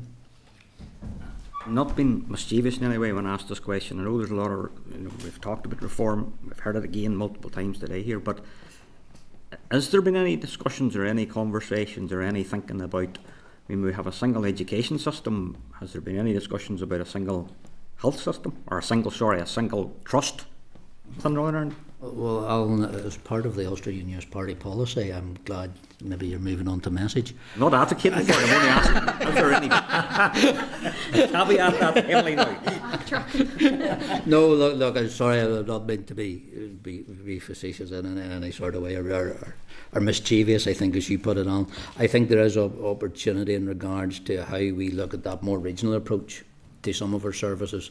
I think we're starting to see it in mental health, whereas trusts are breaking down the artificial borders that they have within Northern Ireland. So I think there is a greater piece of work in regards to where we look at our acute hospital, that blueprint about how hospitals manage what services they're delivering, where they're delivering, and actually where their catchment area is as well.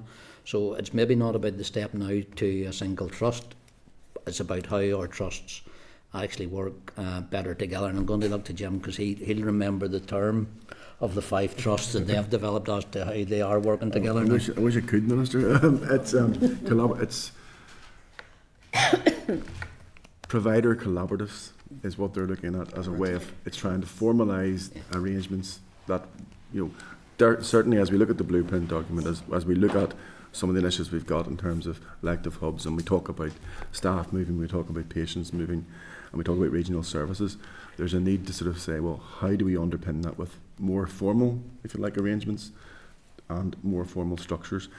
The trusts themselves are looking at provider collaboratives, and recently, just before Christmas, they produced a collaborative approach to a central control centre to look at urgent care pressures across the system. But there's scope to look at in other matters. At the same time, as part of the work that's being done in Blueprint, we're looking at approaches that have got in Scotland, where there is commitments to and almost service level agreements and memorandums of understanding about how trusts and how providers will operate and support each other. Because if we say there is a network, and part of the system is a network as well as an individual trust area, then, and I think it's a point members have made, a failure in one part of the network will eventually have a repercussion somewhere else in that network. So we are looking at much more formal arrangements to try and cement those collaborative approaches. Been round everyone at this stage, Minister. I know Linda and Neil have indicated just 2 very quick follow-ups. If I could just maybe conclude on some of the stuff as well, because as the discussion's gone on, some of the issues that I raised at the start have come up. But I suppose certainly for me, the message is very clear. If we invest in our workforce and value our workforce, a lot of the issues that we're dealing with here today will hopefully be in a much better place. And I think one of the things, and it has been touched on by others, is that we're currently spending quite a lot of money in plugging gaps with the agency and locum staff. So if we can get to a point, which isn't easy, of where that won't be needed to the same extent, we'd definitely be in a very different position. And I suppose in addition to that, we talked around transformation and reform, and some of what you've talked about, and I'd met with RCN yesterday as well following your meeting, and that was we were talking about the safe staffing legislation, and that co-production and co-design is so important to everything we do. But also, if it's being led by clinicians, by frontline staff who know exactly what they're talking about, who know what we're dealing with, but also the wider community, I think there's a huge role, particularly around unpaid carers. Who know best for the loved ones. I think that's very important in that piece, and then we're working with the community to bring that forward. That hopefully we won't be dealing with protests and people opposing things, because a lot of what we have seen, in fairness, is around service collapse and not transformation, because we haven't got to that point yet. So it was just to make that point. But just one very quick point on the dentistry piece. I talked about the cost service analysis review for community pharmacy. Have you any plans to do something similar with dentistry because of those rising costs? We are looking at the general dental service contract in regards to where that currently sits and what stage that's at. I don't have have of the Yeah, Jim? so obviously the focus has been on, we've been looking specifically in 23, 24, and ministers have made some comments in terms of funding that's been made available. We're also looking at the general uplift, but members have made points about changes that have happened elsewhere across the UK in terms of approaches to the general dental contracts. And I know you heard today about the Scottish contracts. We are looking at those developments that have happened to see, what they might mean, the benefits and the impacts they have, and what that might mean for Northern Ireland in terms of trying to stabilise and sustain dental services here. Chair, in regards to agency staff, again, one of the things that we did was to remove off-contract agency staff. That has now, we hope and we estimate towards the end of this financial year we'll actually see our agency bill reduced by £20 million in regards to what actions have been taken there, as well as those additional staff that we've been able to get in through health and social care workforce. So if that figure stays true and we actually see a reduction in our agency spend, not only will it be a first for a number of years here in Northern Ireland, we'll be the first across the 4 nations actually to see a start and reduction in that. One of the things we were able to also do, and it was an early indicator from Ray Jones' report as well, was to remove agency social workers as part of the workforce. We did that to an extent that every graduate who came out, we were able to offer a place within our health and social care workforce. So it's a challenging piece of work because it takes a lot of input from trust management, ward management and trade union side as well. So we were able to do that off-contract piece. I think there's more we can do in regards to agency staff. In regards, if you were meeting with RCN as well yesterday, the recent pay uplift goes some way to narrowing the gap as to what agencies were paying in regards to core salaries as well. Doesn't fully close the gap, but it's a piece of work that needs to be ongoing as well. Yeah, and it is very positive around agency staff. I'm supposed to declare an interest as a social worker. But we have obviously met with the chief executives a number of weeks ago, and some of the figures we were hearing around vacancies in social work teams was very, very frightening. So hopefully we can start to fill those vacancies. But just on the locums, what has been quoted to me is that our spend on locums here is higher than what the cumulative figure for England, Scotland and Wales. So very conscious of that, and how if we're able to get a good pay settlement that we can start to eliminate some of that. So thank you for that. So of Linda and then Nuala, and then that'll be us. Thank you. Thank you. And it kind of is a follow on from what Nuala said, to be honest, and it's just reinforcing the point, to be honest with you, around particularly adults, more so in my constituency, with learning disabilities and the respite care that is in place for them, or rather that is not in place for them. And it goes back to other points that were made around unpaid carers and all of that. And there is a cost not only to the health and well-being of the young person who themselves need respite, to be honest with you, from their families in some cases, because they need to see other people outside of their own home, but also the carers. And there's a cost that is not only in terms of the financial cost, but obviously in terms of their own health and well-being and how they are being looked after. So we have a responsibility to them. I have had a specific meeting with your officials, as you'll be aware, on this issue, but I really think it needs a focus. It needs a regional focus. We need to make sure that every single family right across the north are getting decent access to respite care. I know, again, that's not going to happen overnight, but we need to see a plan. It needs to be put in place very much with carers at the centre of it, and with those adults and young people who will be using the service at the centre of it. So I think, again, that needs to be very much co-designed. What is it that people actually need? Not let's put a service in place that does not meet their needs in any way whatsoever. So I think really reaching out to carers, and I know sometimes that's difficult, but that's because we're dealing with people who have been fighting for years for every single thing that they've got for the people that they love. So I think if we can put some kind of, again, a plan in place, whilst accepting all of the issues around finances. This is not all about finances. In some cases, we have the facilities, we have the staff, we're just not using it well. No, I think that's something we can get our trust working together on in regards to, again, that collaborative approach as well, to get that provision back up to where it used to be, and expectation management as well. Nuala? Thank you, Chair. Thank you, Minister, for your last answer as well. I hope that in doing so and looking at the overall structure of what respite is, that you can look around the issue of delayed discharge, and why there are some children that are waiting over 5 years to be discharged from hospital settings. It is a real damn indictment of where we are if that's how we treat our young people and families. But I wanted to ask, you made a comment earlier or a response to a question, and you gave just a one-worded answer to a question that will actually be very, very damaging for a very small number of people in Northern Ireland around puberty blockers.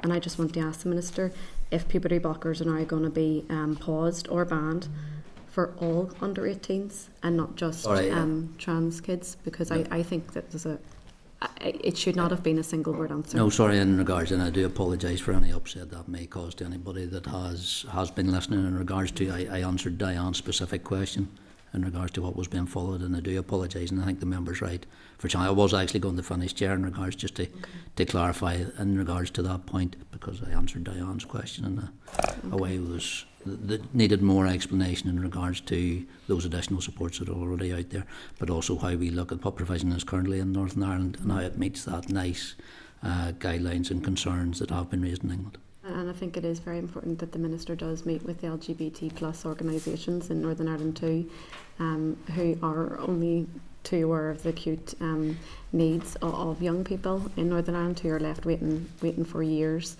and then transferring to the adult wait as well.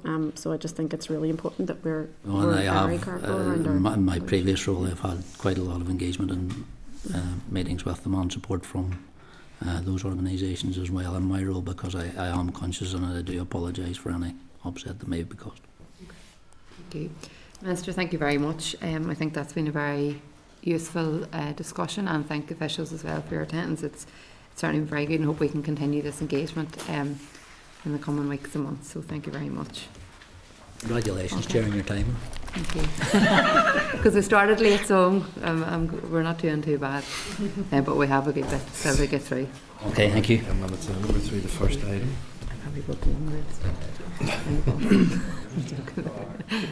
Okay, members, we'll move on then to item number 6, and we are having another briefing. It's on the proposed LCM on the Tobacco and Vaping Bill. So, as agreed at last week's meeting, so departmental officials have been invited to brief the committee on the department's plans to introduce an LCM in relation to the Westminster Tobacco and Vaping Bills. If we could refer you to the papers at tab 6 of your pack, pages 215 to 221. And also in the pack at page 222 is a Department of Health press release on the bill. Sinead McMurray from RAISE has also provided a research paper on responding to youth vaping, which members can find in their table papers pack. So I would then like to welcome the officials.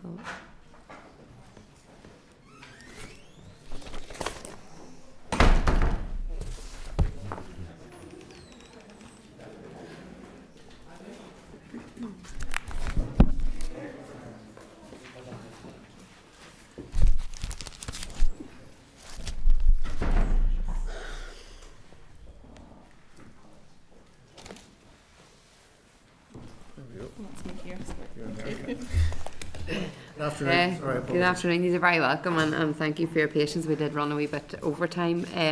So just like to welcome the Chief Medical Officer, Professor Sir Michael McBride, Brian Dooley from the Health Improvement Policy Branch, and Karen Oldham from the Health Improvement Policy Branch. So can I invite you to make your own Listen, remarks? thank you for the invitation to attend this afternoon to brief you on the UK Government Tobacco and Vapes Bill. As you know, the Department has already advised the Chair and Deputy Chair that the bill has not yet been introduced into Westminster, so this restricts the detail that we can provide on the actual draft bill at this stage as it goes through the drafting stages. Just to emphasise, however, I will be happy to come back when we have more detail on the bill to provide further briefing to the committee.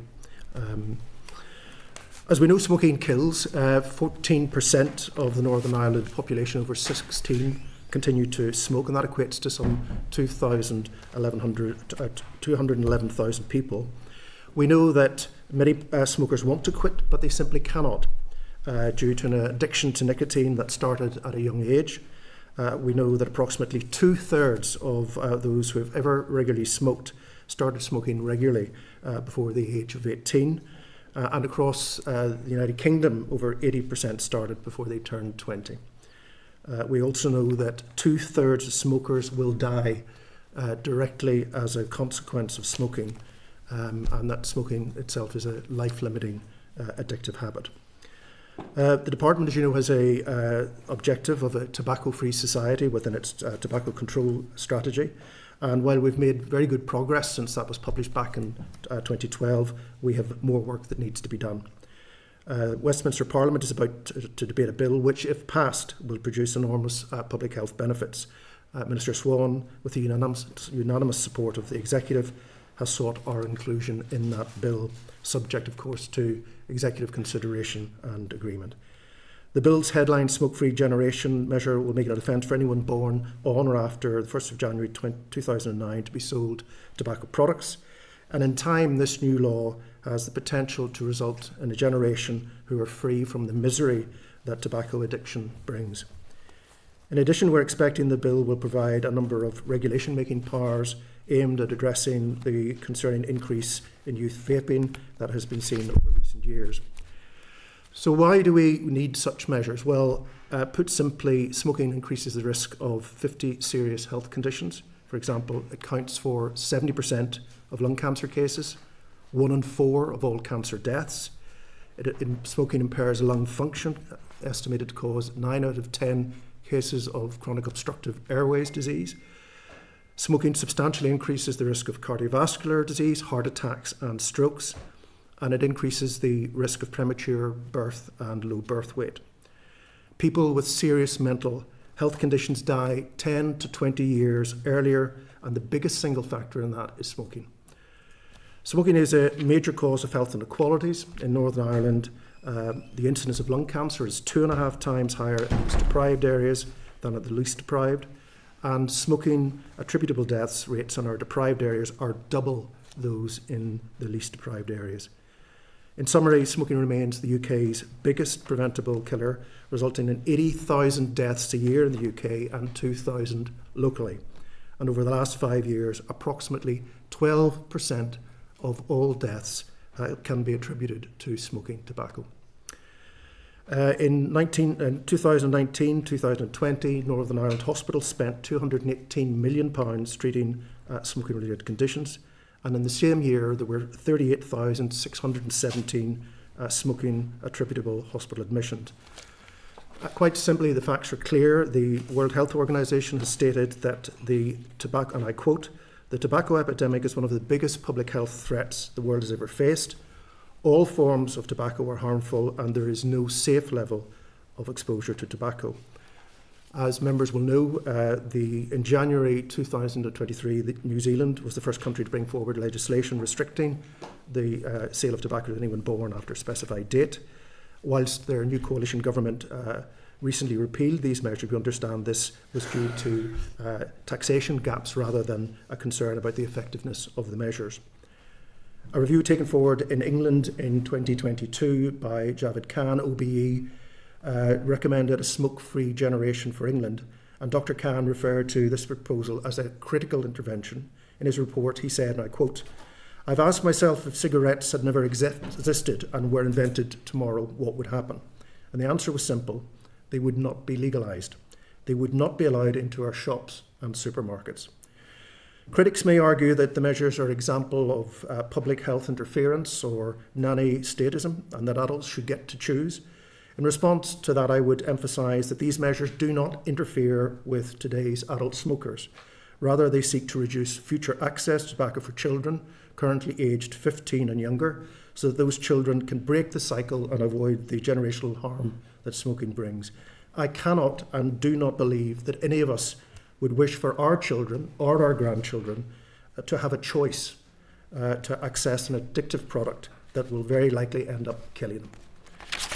The consensus response to the consultation in Northern Ireland pointed to high levels of support for the measures from Northern Ireland, the highest across the UK, with 79% in favour of the proposals. I've also heard pro-smoking commentators make comparisons with the legal age which young people can do other things, can vote, drive a car, join the army, purchase alcohol, but none of these activities will kill 2/3 of participants.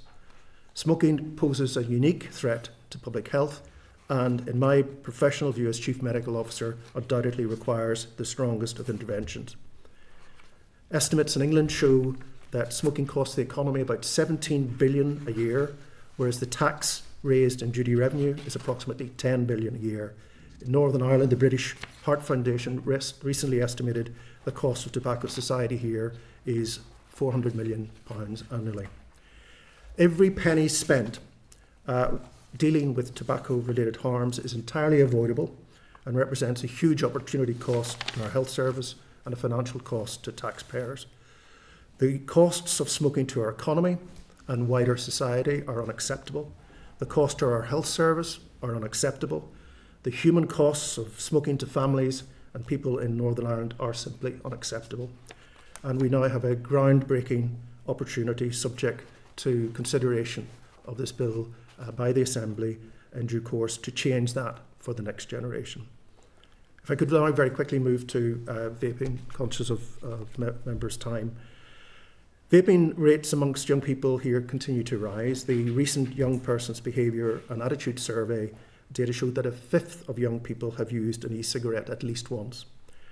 Those in older age groups are more likely to have reported ever using, with findings ranging from 6% for those in year 8 to 44% those in year 12.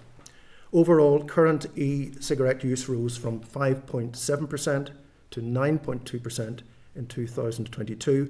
However, amongst year 12 pupils, the growth in current use has been particularly concerning, with reported current use rising from 11.7% now to 23.6%.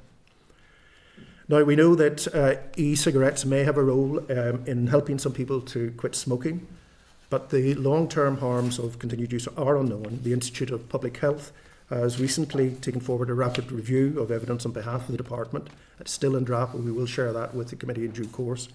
And early findings confirm that vaping does act as a gateway to tobacco smoking amongst young people. And this substantiates my view and advice as Chief Medical Officer that measures to address the appeal of these products to children are justified. The consumption of nicotine in children and adolescents has deleterious impacts on brain development, according to the World Health Organization, leading to long-term consequences for brain development and potentially leading to learning and anxiety disorders. The UK command paper also raised concerns about some of the components and other ingredients in vapes, which, when heated, can produce toxic compounds. The long-term health impacts of inhaled colours and flavours are unknown, but they are unlikely to be beneficial. In addition, there are growing concerns about the significant social and educational harms of vaping, with increased numbers of post-primary children at risk of disciplinary action, including suspension, as schools attempt to deal with the numbers vaping on school premises. The UK government has announced the bill will include regulation-making powers to restrict flavours, packaging and point-of-sale displays for both nicotine and non-nicotine e-cigarettes. They have indicated an intention to bring forward legislation that would enable regulation across the UK. Any subsequent regulations of that nature would, of course, be subject to further consultation. And the UK government is also intends to address legal loopholes in relation to non-nicotine vapes and distribution. Now, obviously, the exact detail of the regulation-making provisions will be shared with the committee once the bill is finalised, which we still expect to be imminent. Support for the proposed vaping measures in the consultation was again highest in Northern Ireland, with 75.6% of the respondents in Northern Ireland supporting a restriction on vape flavours and 85.3% in Northern Ireland supporting a restriction on the display of vapes. And again, the measures are aimed primarily at protecting young people by addressing the unacceptable and increasingly blatant marketing of those products to children. So in conclusion, it's our expectation that the bill will be introduced at Westminster imminently. Following that, a legislative consent memorandum will be laid before the Assembly, and a copy of the bill will be made available to the Health Committee as soon as possible to inform their consideration and report. And of course, as I said at the outset, I shall be happy to return to the committee and give further detailed briefing at that time. Just finally, in closing, we have a once-in-a-generational opportunity in my view now, and I would just ask for the committee and members' support as this proceeds through the Assembly by legislative consent motion. Thank you. Yeah, thank you, and I think that's been very comprehensive. It's probably answered some of the questions that we had already thought of. I suppose just, I mean, obviously the pace at which this can be introduced will cause some concern in terms of the ability of members and the Assembly to look at that in detail. So there's probably more questions once it is published. I suppose from the outset, for myself, I would like to understand a wee bit more around what engagement the ministers had with the British government on this, and also because I'm very conscious that we are you know, particularly those areas or border areas on the island of Ireland. Has there been any engagement with the southern government? Because coming from a border community myself, I'm very conscious of the fact that if in an area that could be a walking distance in a couple of minutes, there could be two very different sets of rules, regulations, and we want to try and align, I think, as best we can as well, and have those discussions. So if you have any information around that. I'll maybe make a few introductory comments, and maybe then Karen or Brian can pick up. I think just to reassure the committee that there has been extensive engagement at the Chief Medical Officer level with myself and my counterpart in the Republic of Ireland, and also the 4 UK Chief Medical Officers, and this is something which we collectively support as an important policy opportunity from a public health perspective. There has also been extensive engagement between the respective policy teams, including meetings between the policy teams in the south, Scotland, Wales, England and ourselves. So there has been very effective engagement, and indeed there has been effective ministerial engagement, and there is a determination, I think, from ministers to seek to progress this, subject to consideration in their own jurisdictions by legislative consent motion, to take this forward on a UK-wide basis. I don't know, Karen, if you want to add. Yes, I suppose just to maybe point out that the conversations around this did sort of predate the return of the Assembly. The consultation exercise launched in October. So we have been at official level in discussion with the UK government at that stage in relation to the consultation, and the Perm Secretary give agreement for our inclusion in that consultation. And with the sort of caveat that, you know, decisions would be then subject to the return of the Assembly. So since that point, obviously, with the return of the Assembly, we've been sort of working at pace to sort of update our minister, because the bill was getting to that finalised stage where we would need to sort of make our intent or wishes known. And our minister has been, I think, engaged on several levels with UK government, both through correspondence, and then in the last couple of weeks met with the Secretary of State to discuss it as well. Sorry, Secretary of State for Health, that is. In terms of the South, we have quite close working relationships at official level there too, and we meet with them regularly. We know that they're facing similar challenges to us, and in fact they had a consultation close early January, so we did meet with them a few weeks ago just to discuss sort of where they were with that. They haven't published the outcome for their response to their consultation, but very similar issues looked at, including age of sale and flavours, vaping, the same kind of issues. They have a few different aspects to their consultation, but definitely a lot of overlap. So we are very aware of the sort of parallels and the similarities there. And in terms of the point you're making about border communities, I think, I mean, we don't know exactly at this point what the Republic of Ireland might do with their consultation. But I think it's if, for example, they were to take a slightly different model, and I know some people have discussed maybe a raised age of sale of 21, and I know there's been sort of an appetite for that among some of the stakeholders in the South. If that were to happen, I don't think it would be the end of the world, because I think we would still have that position where that smoking initiation age is sort of those late teenage years. And so if someone, for example, living in Newry was not able to legally buy cigarettes there, and the South had moved at their age to 21, there would be still that benefit of, you know, by the time they get past 21, that age of initiation has largely passed. Yeah. No, and I mean, I think that it's good to know that those discussions are happening. I would just hate to think that we're doing all this in isolation, and then that, you know, because essentially something that is going to be beneficial for the health of our public is key. So where we can align, I think, is very important, because we do live on one island. I suppose just one or two other questions I raise, because I know others will have some. I mean, the youth vaping piece, and as you have highlighted in the figures, Michael, you know, the increase in youth vaping is just shocking when you see it, and it's snowballing. And for all the reasons you've outlined, it's very attractive, but it's also very addictive, and I think that's something that's very concerning. What engagement, if any, have there been with young people in relation to that? There hasn't been any direct engagement with young people at this stage. There has been extensive engagement with the Public Health Agency, with youth groups, and around and schools, particularly around the issue around vaping. As some members may have picked up this morning, the PHA has launched a series of leaflets and posters around the very issue about youth vaping, and an information sheet for parents about engaging and empowering parents to have those discussions with children around the issue around vaping. So, I mean, obviously there would be further engagement. Karen, just... Yeah. I'll maybe just mention, not specifically in relation to the consultation or these particular proposals, but the Public Health Agency did carry out, I think, early last year, some research within post-primary schools, and that included surveys, I think with over 7,500 young post-primary children, and focus groups with young people, interviews with staff.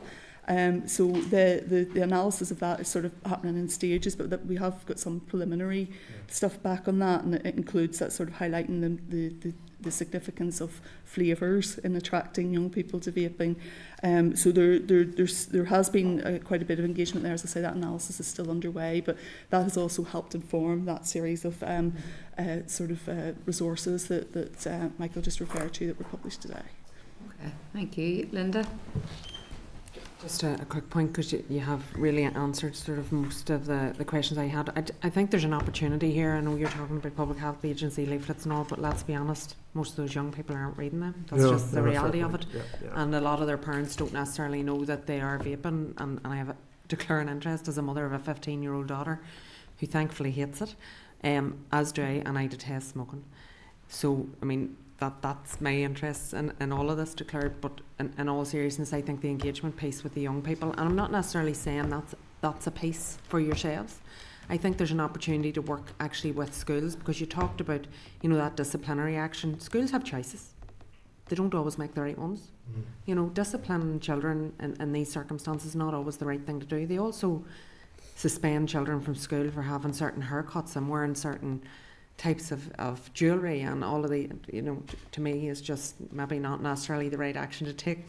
Wrong committee to have the conversation, but I'm just making the point, there's an opportunity here to actually engage directly with schools, with educational establishments, with education authority, youth services, different services that have direct contact.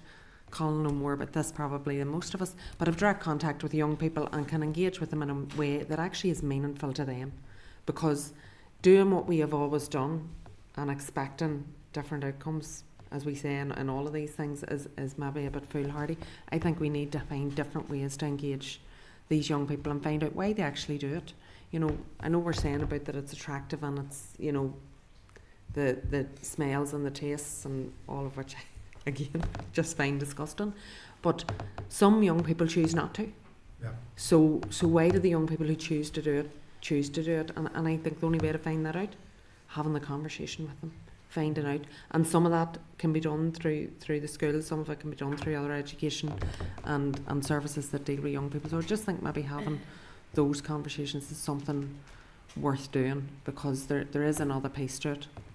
I mean, in terms of what's coming forward, we'll obviously look at it whenever we see what is actually published. But I mean, my position is to test them. So well, that's a personal I think you position, make not a very a party valid position. point about engagement with young people. I think there's a significant behavioural science piece as to what underlines the choices and decisions that young people make. We know, I mean, I was young once myself, believe it or not, and we know that young people do tend to stress test boundaries, do tend to experiment. The difficulty is if you experiment with nicotine vapes, you become, as you quite correctly said, addicted. You know, taking an enforcement disciplinary approach to what is actually an addiction is most likelihood not the most effective way forward. And I agree with you. I mean, there's already good engagement between the Public Health Agency and other educational authorities and bodies, and obviously it'll be very, very important that we continue to progress those relationships. I think helping them to understand that is probably the approach. It's not going in and telling schools what to do or how to do their own business, but it is about educating them as well, I suppose. Thank you, Chair. Thank you. Thank you, Nuala. Thank you. Thanks for the briefing so far. I think it is an opportunity that we should certainly take and look forward to being part and seeing a non-smoking generation, hoping that I'll live as long enough. But with regards to what the bill will actually contain, and I appreciate the broad outline both in the presentation that you've given and the papers today. There was just one area I wanted to explore. For example, the Northern Ireland Chest, Heart and Stroke would also have advocated for in the past and currently around the enforcement. And I know that might not strictly just be Department of Health. So in terms of preparations for the upcoming bill, is enforcement as it currently stands enough? I mean, I know in my constituency office I deal with so many parents who are just so sick of standing in shops arguing with people behind the counter about selling to underage young people, and enforcing, getting local councils to enforce it. It takes a long time. We've only had successful outcomes in my constituency and a very few, despite the volume of complaints that we're receiving. So what work is happening with regards to kind of working along the enforcement side? You raise an important point, and I think I probably want to pick up with Brian maybe on some of the detail of it, but just to reassure you that council sit on the tobacco controlled strategy and are full members of that. We have indicated to councils, and obviously the environmental health teams within district councils are responsible for enforcement in Northern Ireland, so they're aware of, as far as we're aware of, the objective of the bill and are supportive of that. Now obviously once we know what the actual detail of the bill is in terms of the operational impacts on that, then we will obviously engage further with councils in terms of considering what impact that will have on the current resources, for instance, that they have available to them for enforcement, because enforcement is a really important point. And again, I also get that correspondence, around, as the department does, around concerns about enforcement. The Public Health Agency does fund through the department test purchasing officers who will, try and stress test whether or not retailers who are registered on the tobacco register are actually complying with issues around displays, legislation, age of sale, etc. And I don't have current detail. I don't currently have details on the sort of number of fixed penalty notices, etc., or fines. I don't know, Karen, if you have. We think we do have some details on the fixed penalties over the last 6 months. I think I wasn't sure there if you were sort of talking about the tobacco or the vaping side of things, but both. I think certainly. The numbers in terms of the offences detected in relation to tobacco has dropped, whereas the numbers of vaping offences has risen quite sharply. So one thing that I do know, and you mentioned Northern Ireland Chest, Heart and Stroke, I think I'm right in saying they're advocates for a retail register for retailers of e-cigarettes as well. And whilst we have no immediate plans and that won't be addressed through this particular piece of legislation. Obviously, that is something that domestically we might explore in due course.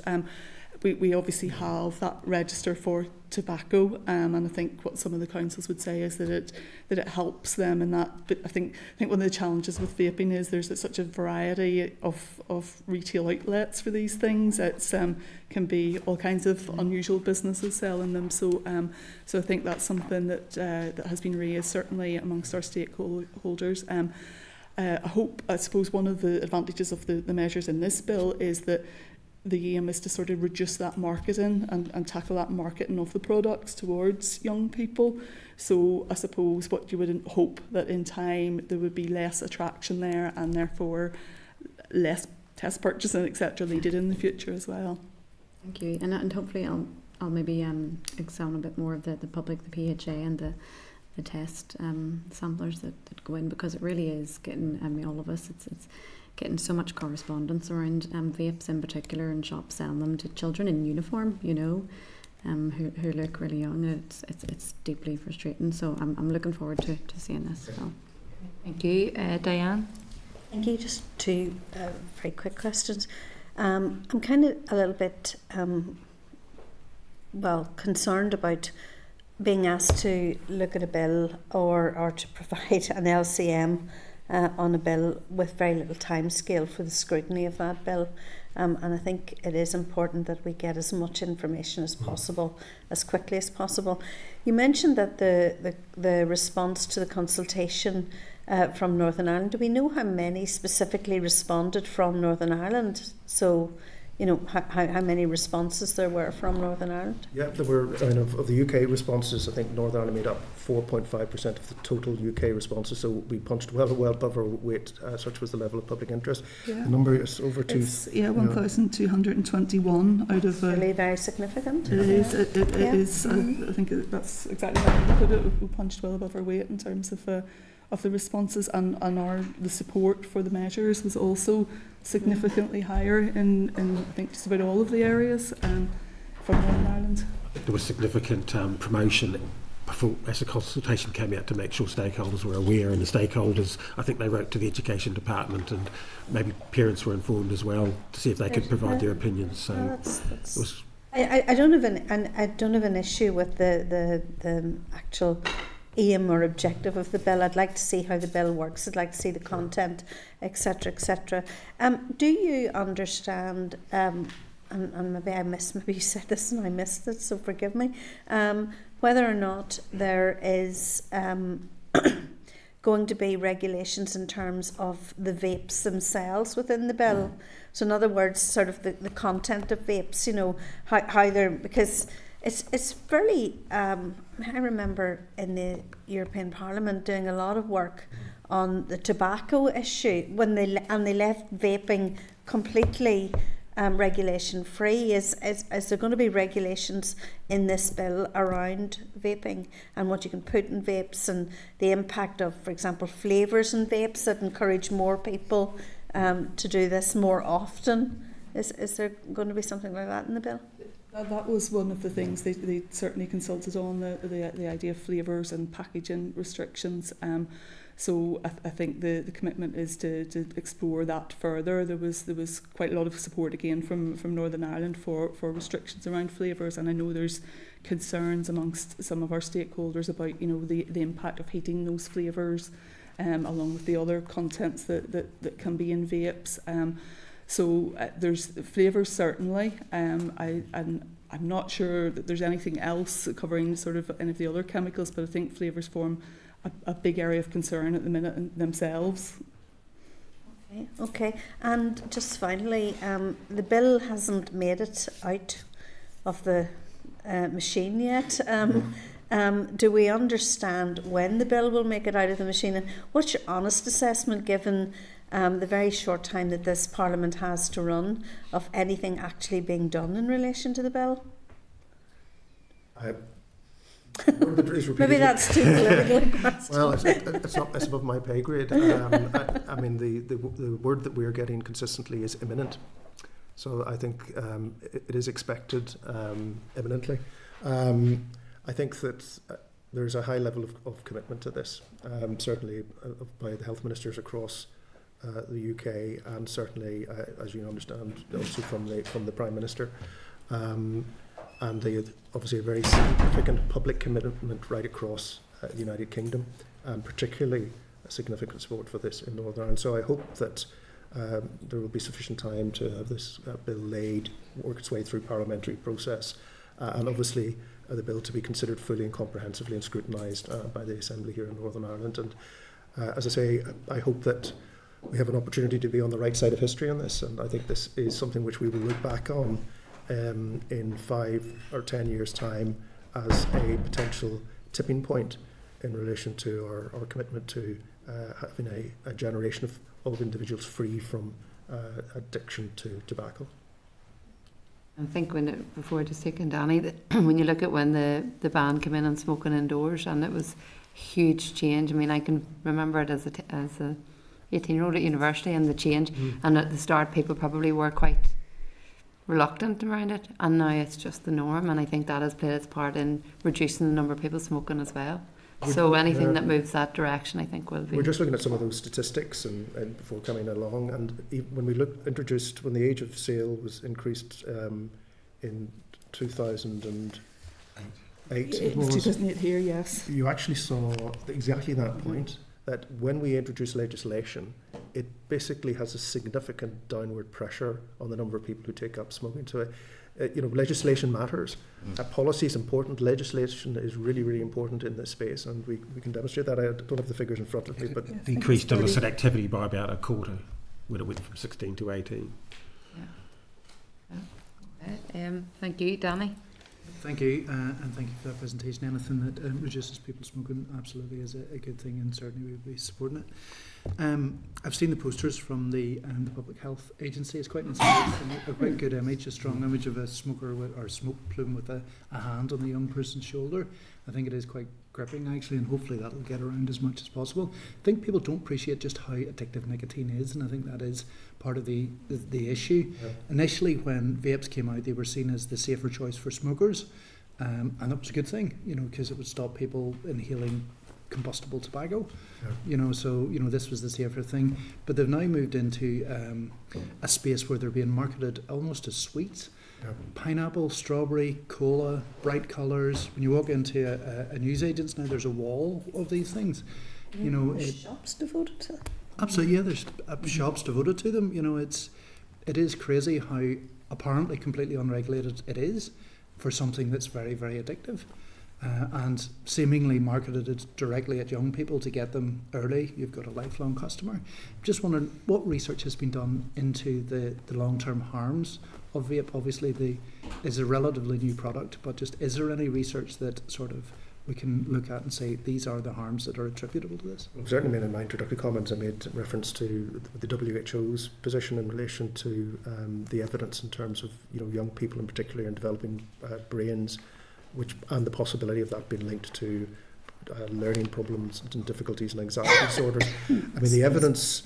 Certainly, it is true that smoking and using e-cigarettes is less harmful than smoking tobacco, as you've indicated. My own position on this and my advice has always been a precautionary one, in that many 2/5 of smokers have successfully used e-cigarettes to quit smoking. Others, unfortunately, substitute. If indeed e-cigarettes have any place, it's only in the short term to help smokers who are addicted to tobacco to quit. But there is emerging evidence of potential harm from e-cigarettes. But again, as I say, it's not firm evidence at this point in time.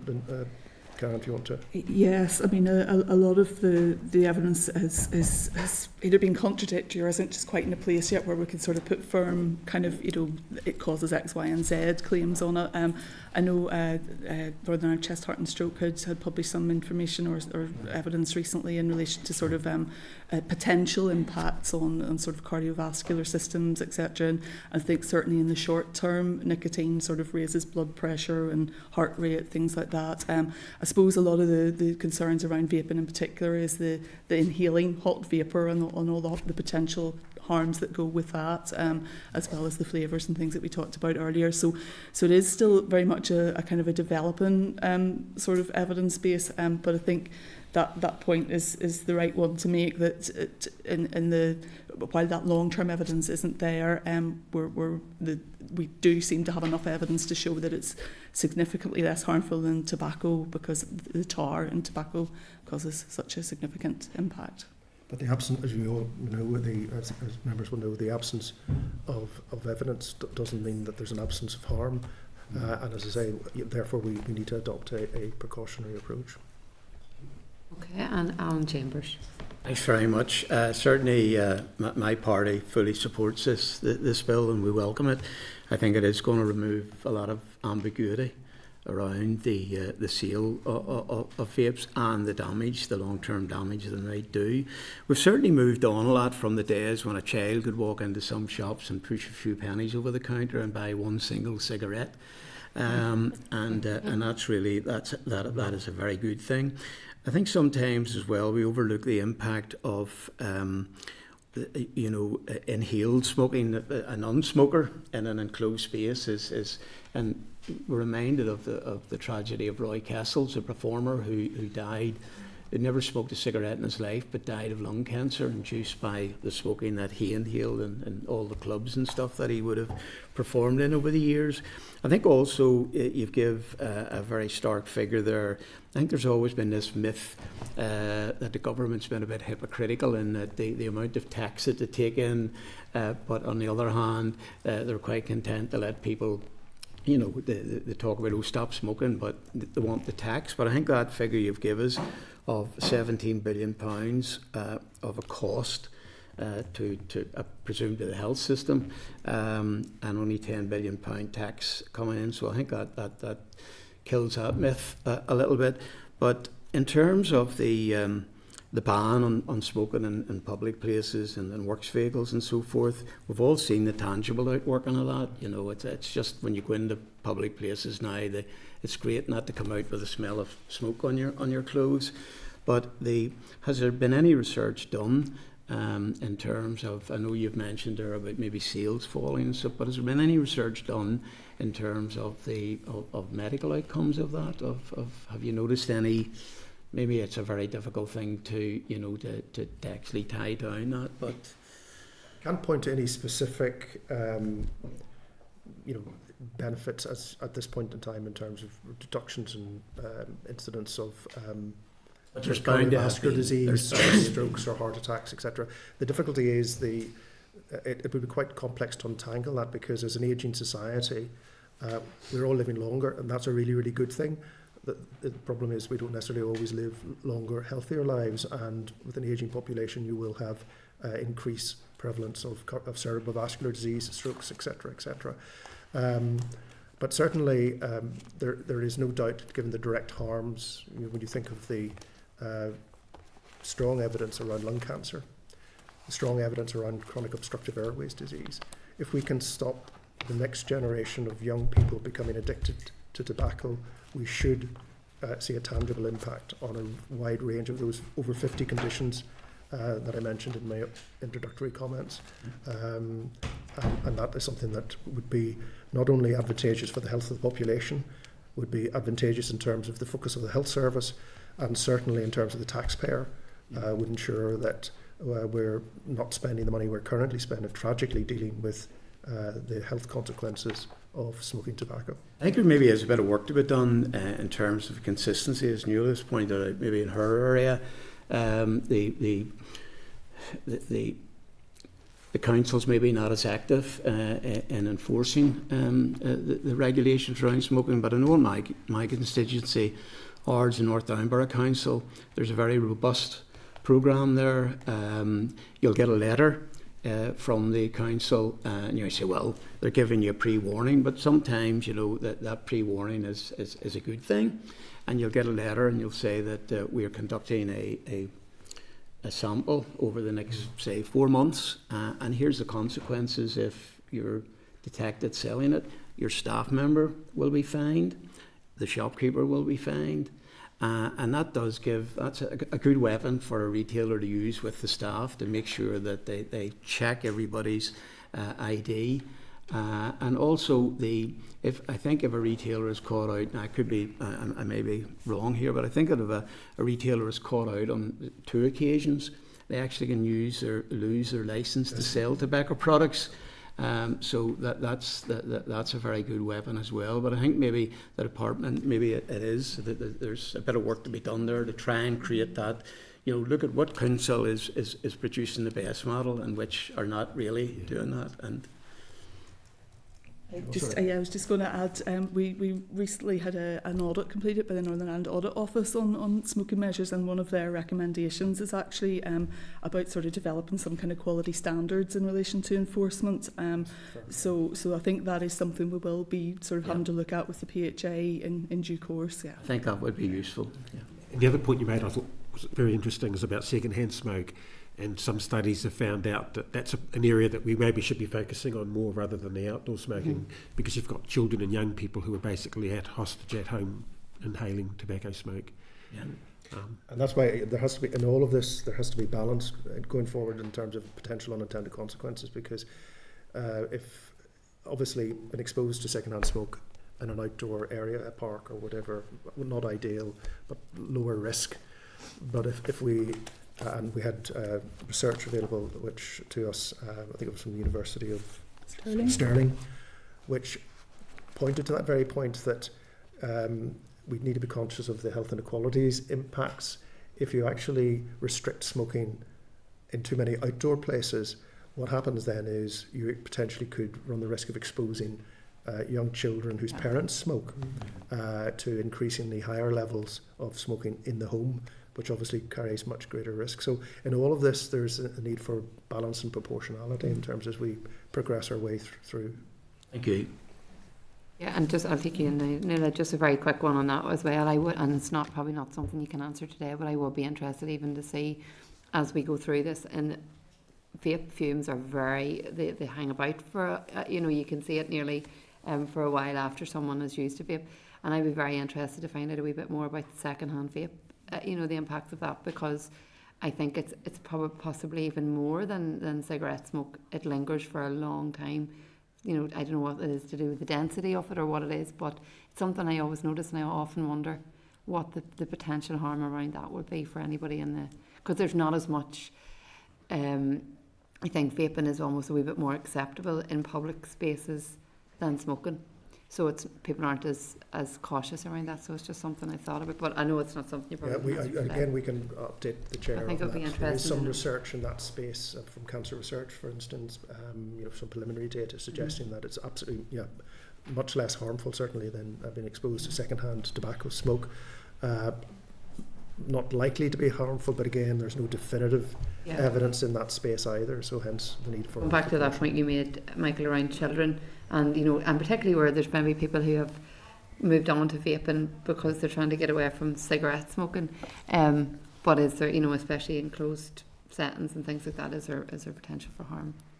So thank you. Nuala, did you want to come in there? Yeah, it's just quick. And I know not contradicting what you're saying, but it just reminded me around the restricting the smoking in more public places might drive it indoors, but it just made me think around the smoking in hospital premises. And forgive me what was asked when I was out of the room, but where are we in terms of no smoking outside the hospital facilities, having a smoking kind of ban around the hospital area, and not just where they move down the door a wee bit, and it doesn't actually, and it goes in the windows anyway. But if you're talking about prevention, people in hospital.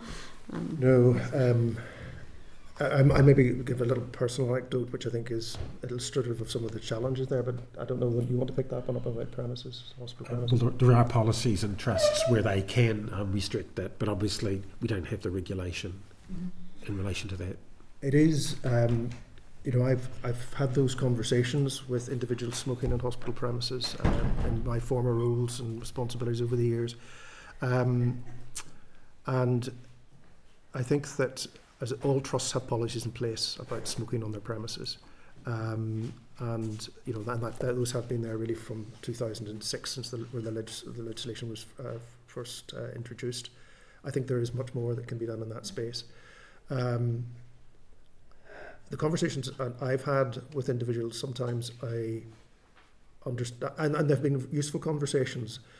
But when you have a conversation with someone who's smoking outside a building, and they say, "Well, actually, I've got terminal lung cancer, and I'm smoking because I have a short number of months left."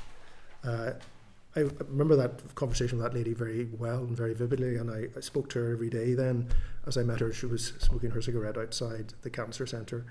And similarly, I've had conversations with individuals who've been smoking on hospital premises when they've had a relative who's been in intensive care. And I think we have to always ensure that in all of this, and it's back to the same issue around schools and what's an addiction to nicotine, we need to have balance in all of that. I think absolutely health should be signposting the way ahead, and hospitals should be signposting whether it's around healthy eating or encouraging exercise and employees or supporting employees, or in smoking, should be leading the way. I think we just also need to be mindful of the very human aspects of this, and particularly people who have an addiction to tobacco, and when they're stressed, you know, I think we do need to be empathetic in how we approach it. Yeah. Thank you all for coming today. I think that's been very helpful, and I'm sure we can pick up this conversation again in the coming weeks. So we appreciate you coming today. Thank you. Thank you very much for your consideration. Thank you. Okay. Members, just based on the conversation then, I think it might be worthwhile to invite the Institute for Public Health to brief the committee on its work in relation to this, and potentially some engagement with the Youth Assembly as well, if members are agreeable to do that. Yeah. Okay, thank you. Members, if we can move to item number 7 then, is SL1, the Recovery of Health Service Charges Amounts Amendment Regulations Northern Ireland 2024. If I could refer you to tab 7 of your pack, which is page 225. Members, the Department is proposing to make a statutory rule to extend the recovery scheme within the Health and Social Services Act 2001 to include personal injury compensation and cover the costs that are paid by the insurance industry. The statutory rule will be subject to the negative resolution procedure and is expected to come into operation on the 1st of April 2024. Members content with the merits of the policy and that the Department makes the statutory rule? Yeah, thank you. Item number 8 is correspondence. If I can refer you to tab 8, which is page 229 of your pack. And there's a couple of items just to draw your attention to. Item 8.2 at page 230 is a reply from the Minister of Health providing further information following the recent budget briefing, and I know we kind of looked into that. Nuala, did you want to raise anything just in relation to the waiting list stuff? Yes, no, I just was a bit concerned seeing everything. We had asked rather specific questions as to what, with regards to the waiting list, but I know that we have that coming up on the committee agenda next week, so I'm happy to wait until then. If I can ask that this is placed on the agenda again for members. Item 8.9 as well, it kind of links to what I've just suggested in the back of the briefing. It's correspondence from the Youth Assembly, who have requested to engage with the committee, and given the what we've just discussed on the LCM, I would be happy for us to invite them in and maybe engage with them, whether it's in committee or in an outside briefing, if members are happy enough with that. Linda? Can we just maybe get an idea, are there particular things they want to engage with us on, or do they want us to come up with it? I'm just thinking it'd be more beneficial to us if they tell us what they want to engage with us on. And if we have things then that we would like to ask their... Yes, I've had an initial discussion with the staff at the Youth Assembly, and the Youth Assembly has health as a priority now, so they have a committee of 30 young people on their health committee, so they're just keen to engage in committee processes. So I'll be speaking to them tomorrow to see how we can engage a bit further and get an idea of what they're looking to do. But as the chair said, we had thought possibly the LCM coming up, seeking their views on that as a first stage as part of the engagement, and then seeing how else we engage in in the coming months as well. Yeah. It might need to be after committee, albeit that most of our meetings go well on after school time, but if they're at school, they're maybe not going to be finishing to 3:30 or wherever they are, and then they'll have to get here. But I say, yeah, well, we've sort of had a discussion around that and how we can best work around that. So, what would that be for? The well, rest that's of what us? we need to. Oh, you're going to have a. We've had an initial discussion. I think they are keen, as part of it, to come and see a committee in action. Yeah. So it is so. They may well get a letter from the speaker here asking could they leave school for the afternoon, part of their education, to come along to the committee and engage with the committee. So there are ways of looking to see what we can do. But educational trip. Educated out of school. Okay. Members, are you happy then to note the remaining actions in the correspondence as listed on the memo? Yeah. Item number 9 then is the draft forward work programme. If I could refer you to the 3 documents at tab 9 of your pack at page 319. Members, a tour of the Marie Curie Hospice in Belfast has been arranged for 12 p.m. on Thursday the 11th of April prior to our committee that day. So this will be for an hour and then we return to Parliament Buildings for our committee meeting. We also have a briefing from the junior doctors confirmed for the 9th of May and a briefing from the department on the Delivering Together progress report. Obviously we discussed it the week with the last week with the officials on the transformation piece, and it has been scheduled for the 27th of June and we are waiting for confirmation then from RQIA. Dates have been offered to them to attend the committee meeting as well. So are members content to note the briefings as set out in the forward work programme? I just ask, is there a plan in this to meet the dentists? I think given the issues that are swirling around. Yes, Chair. It is something that we have scheduled in June. So I have to meet with the BDA coming, and I think the department's coming, Chief Dental Officer.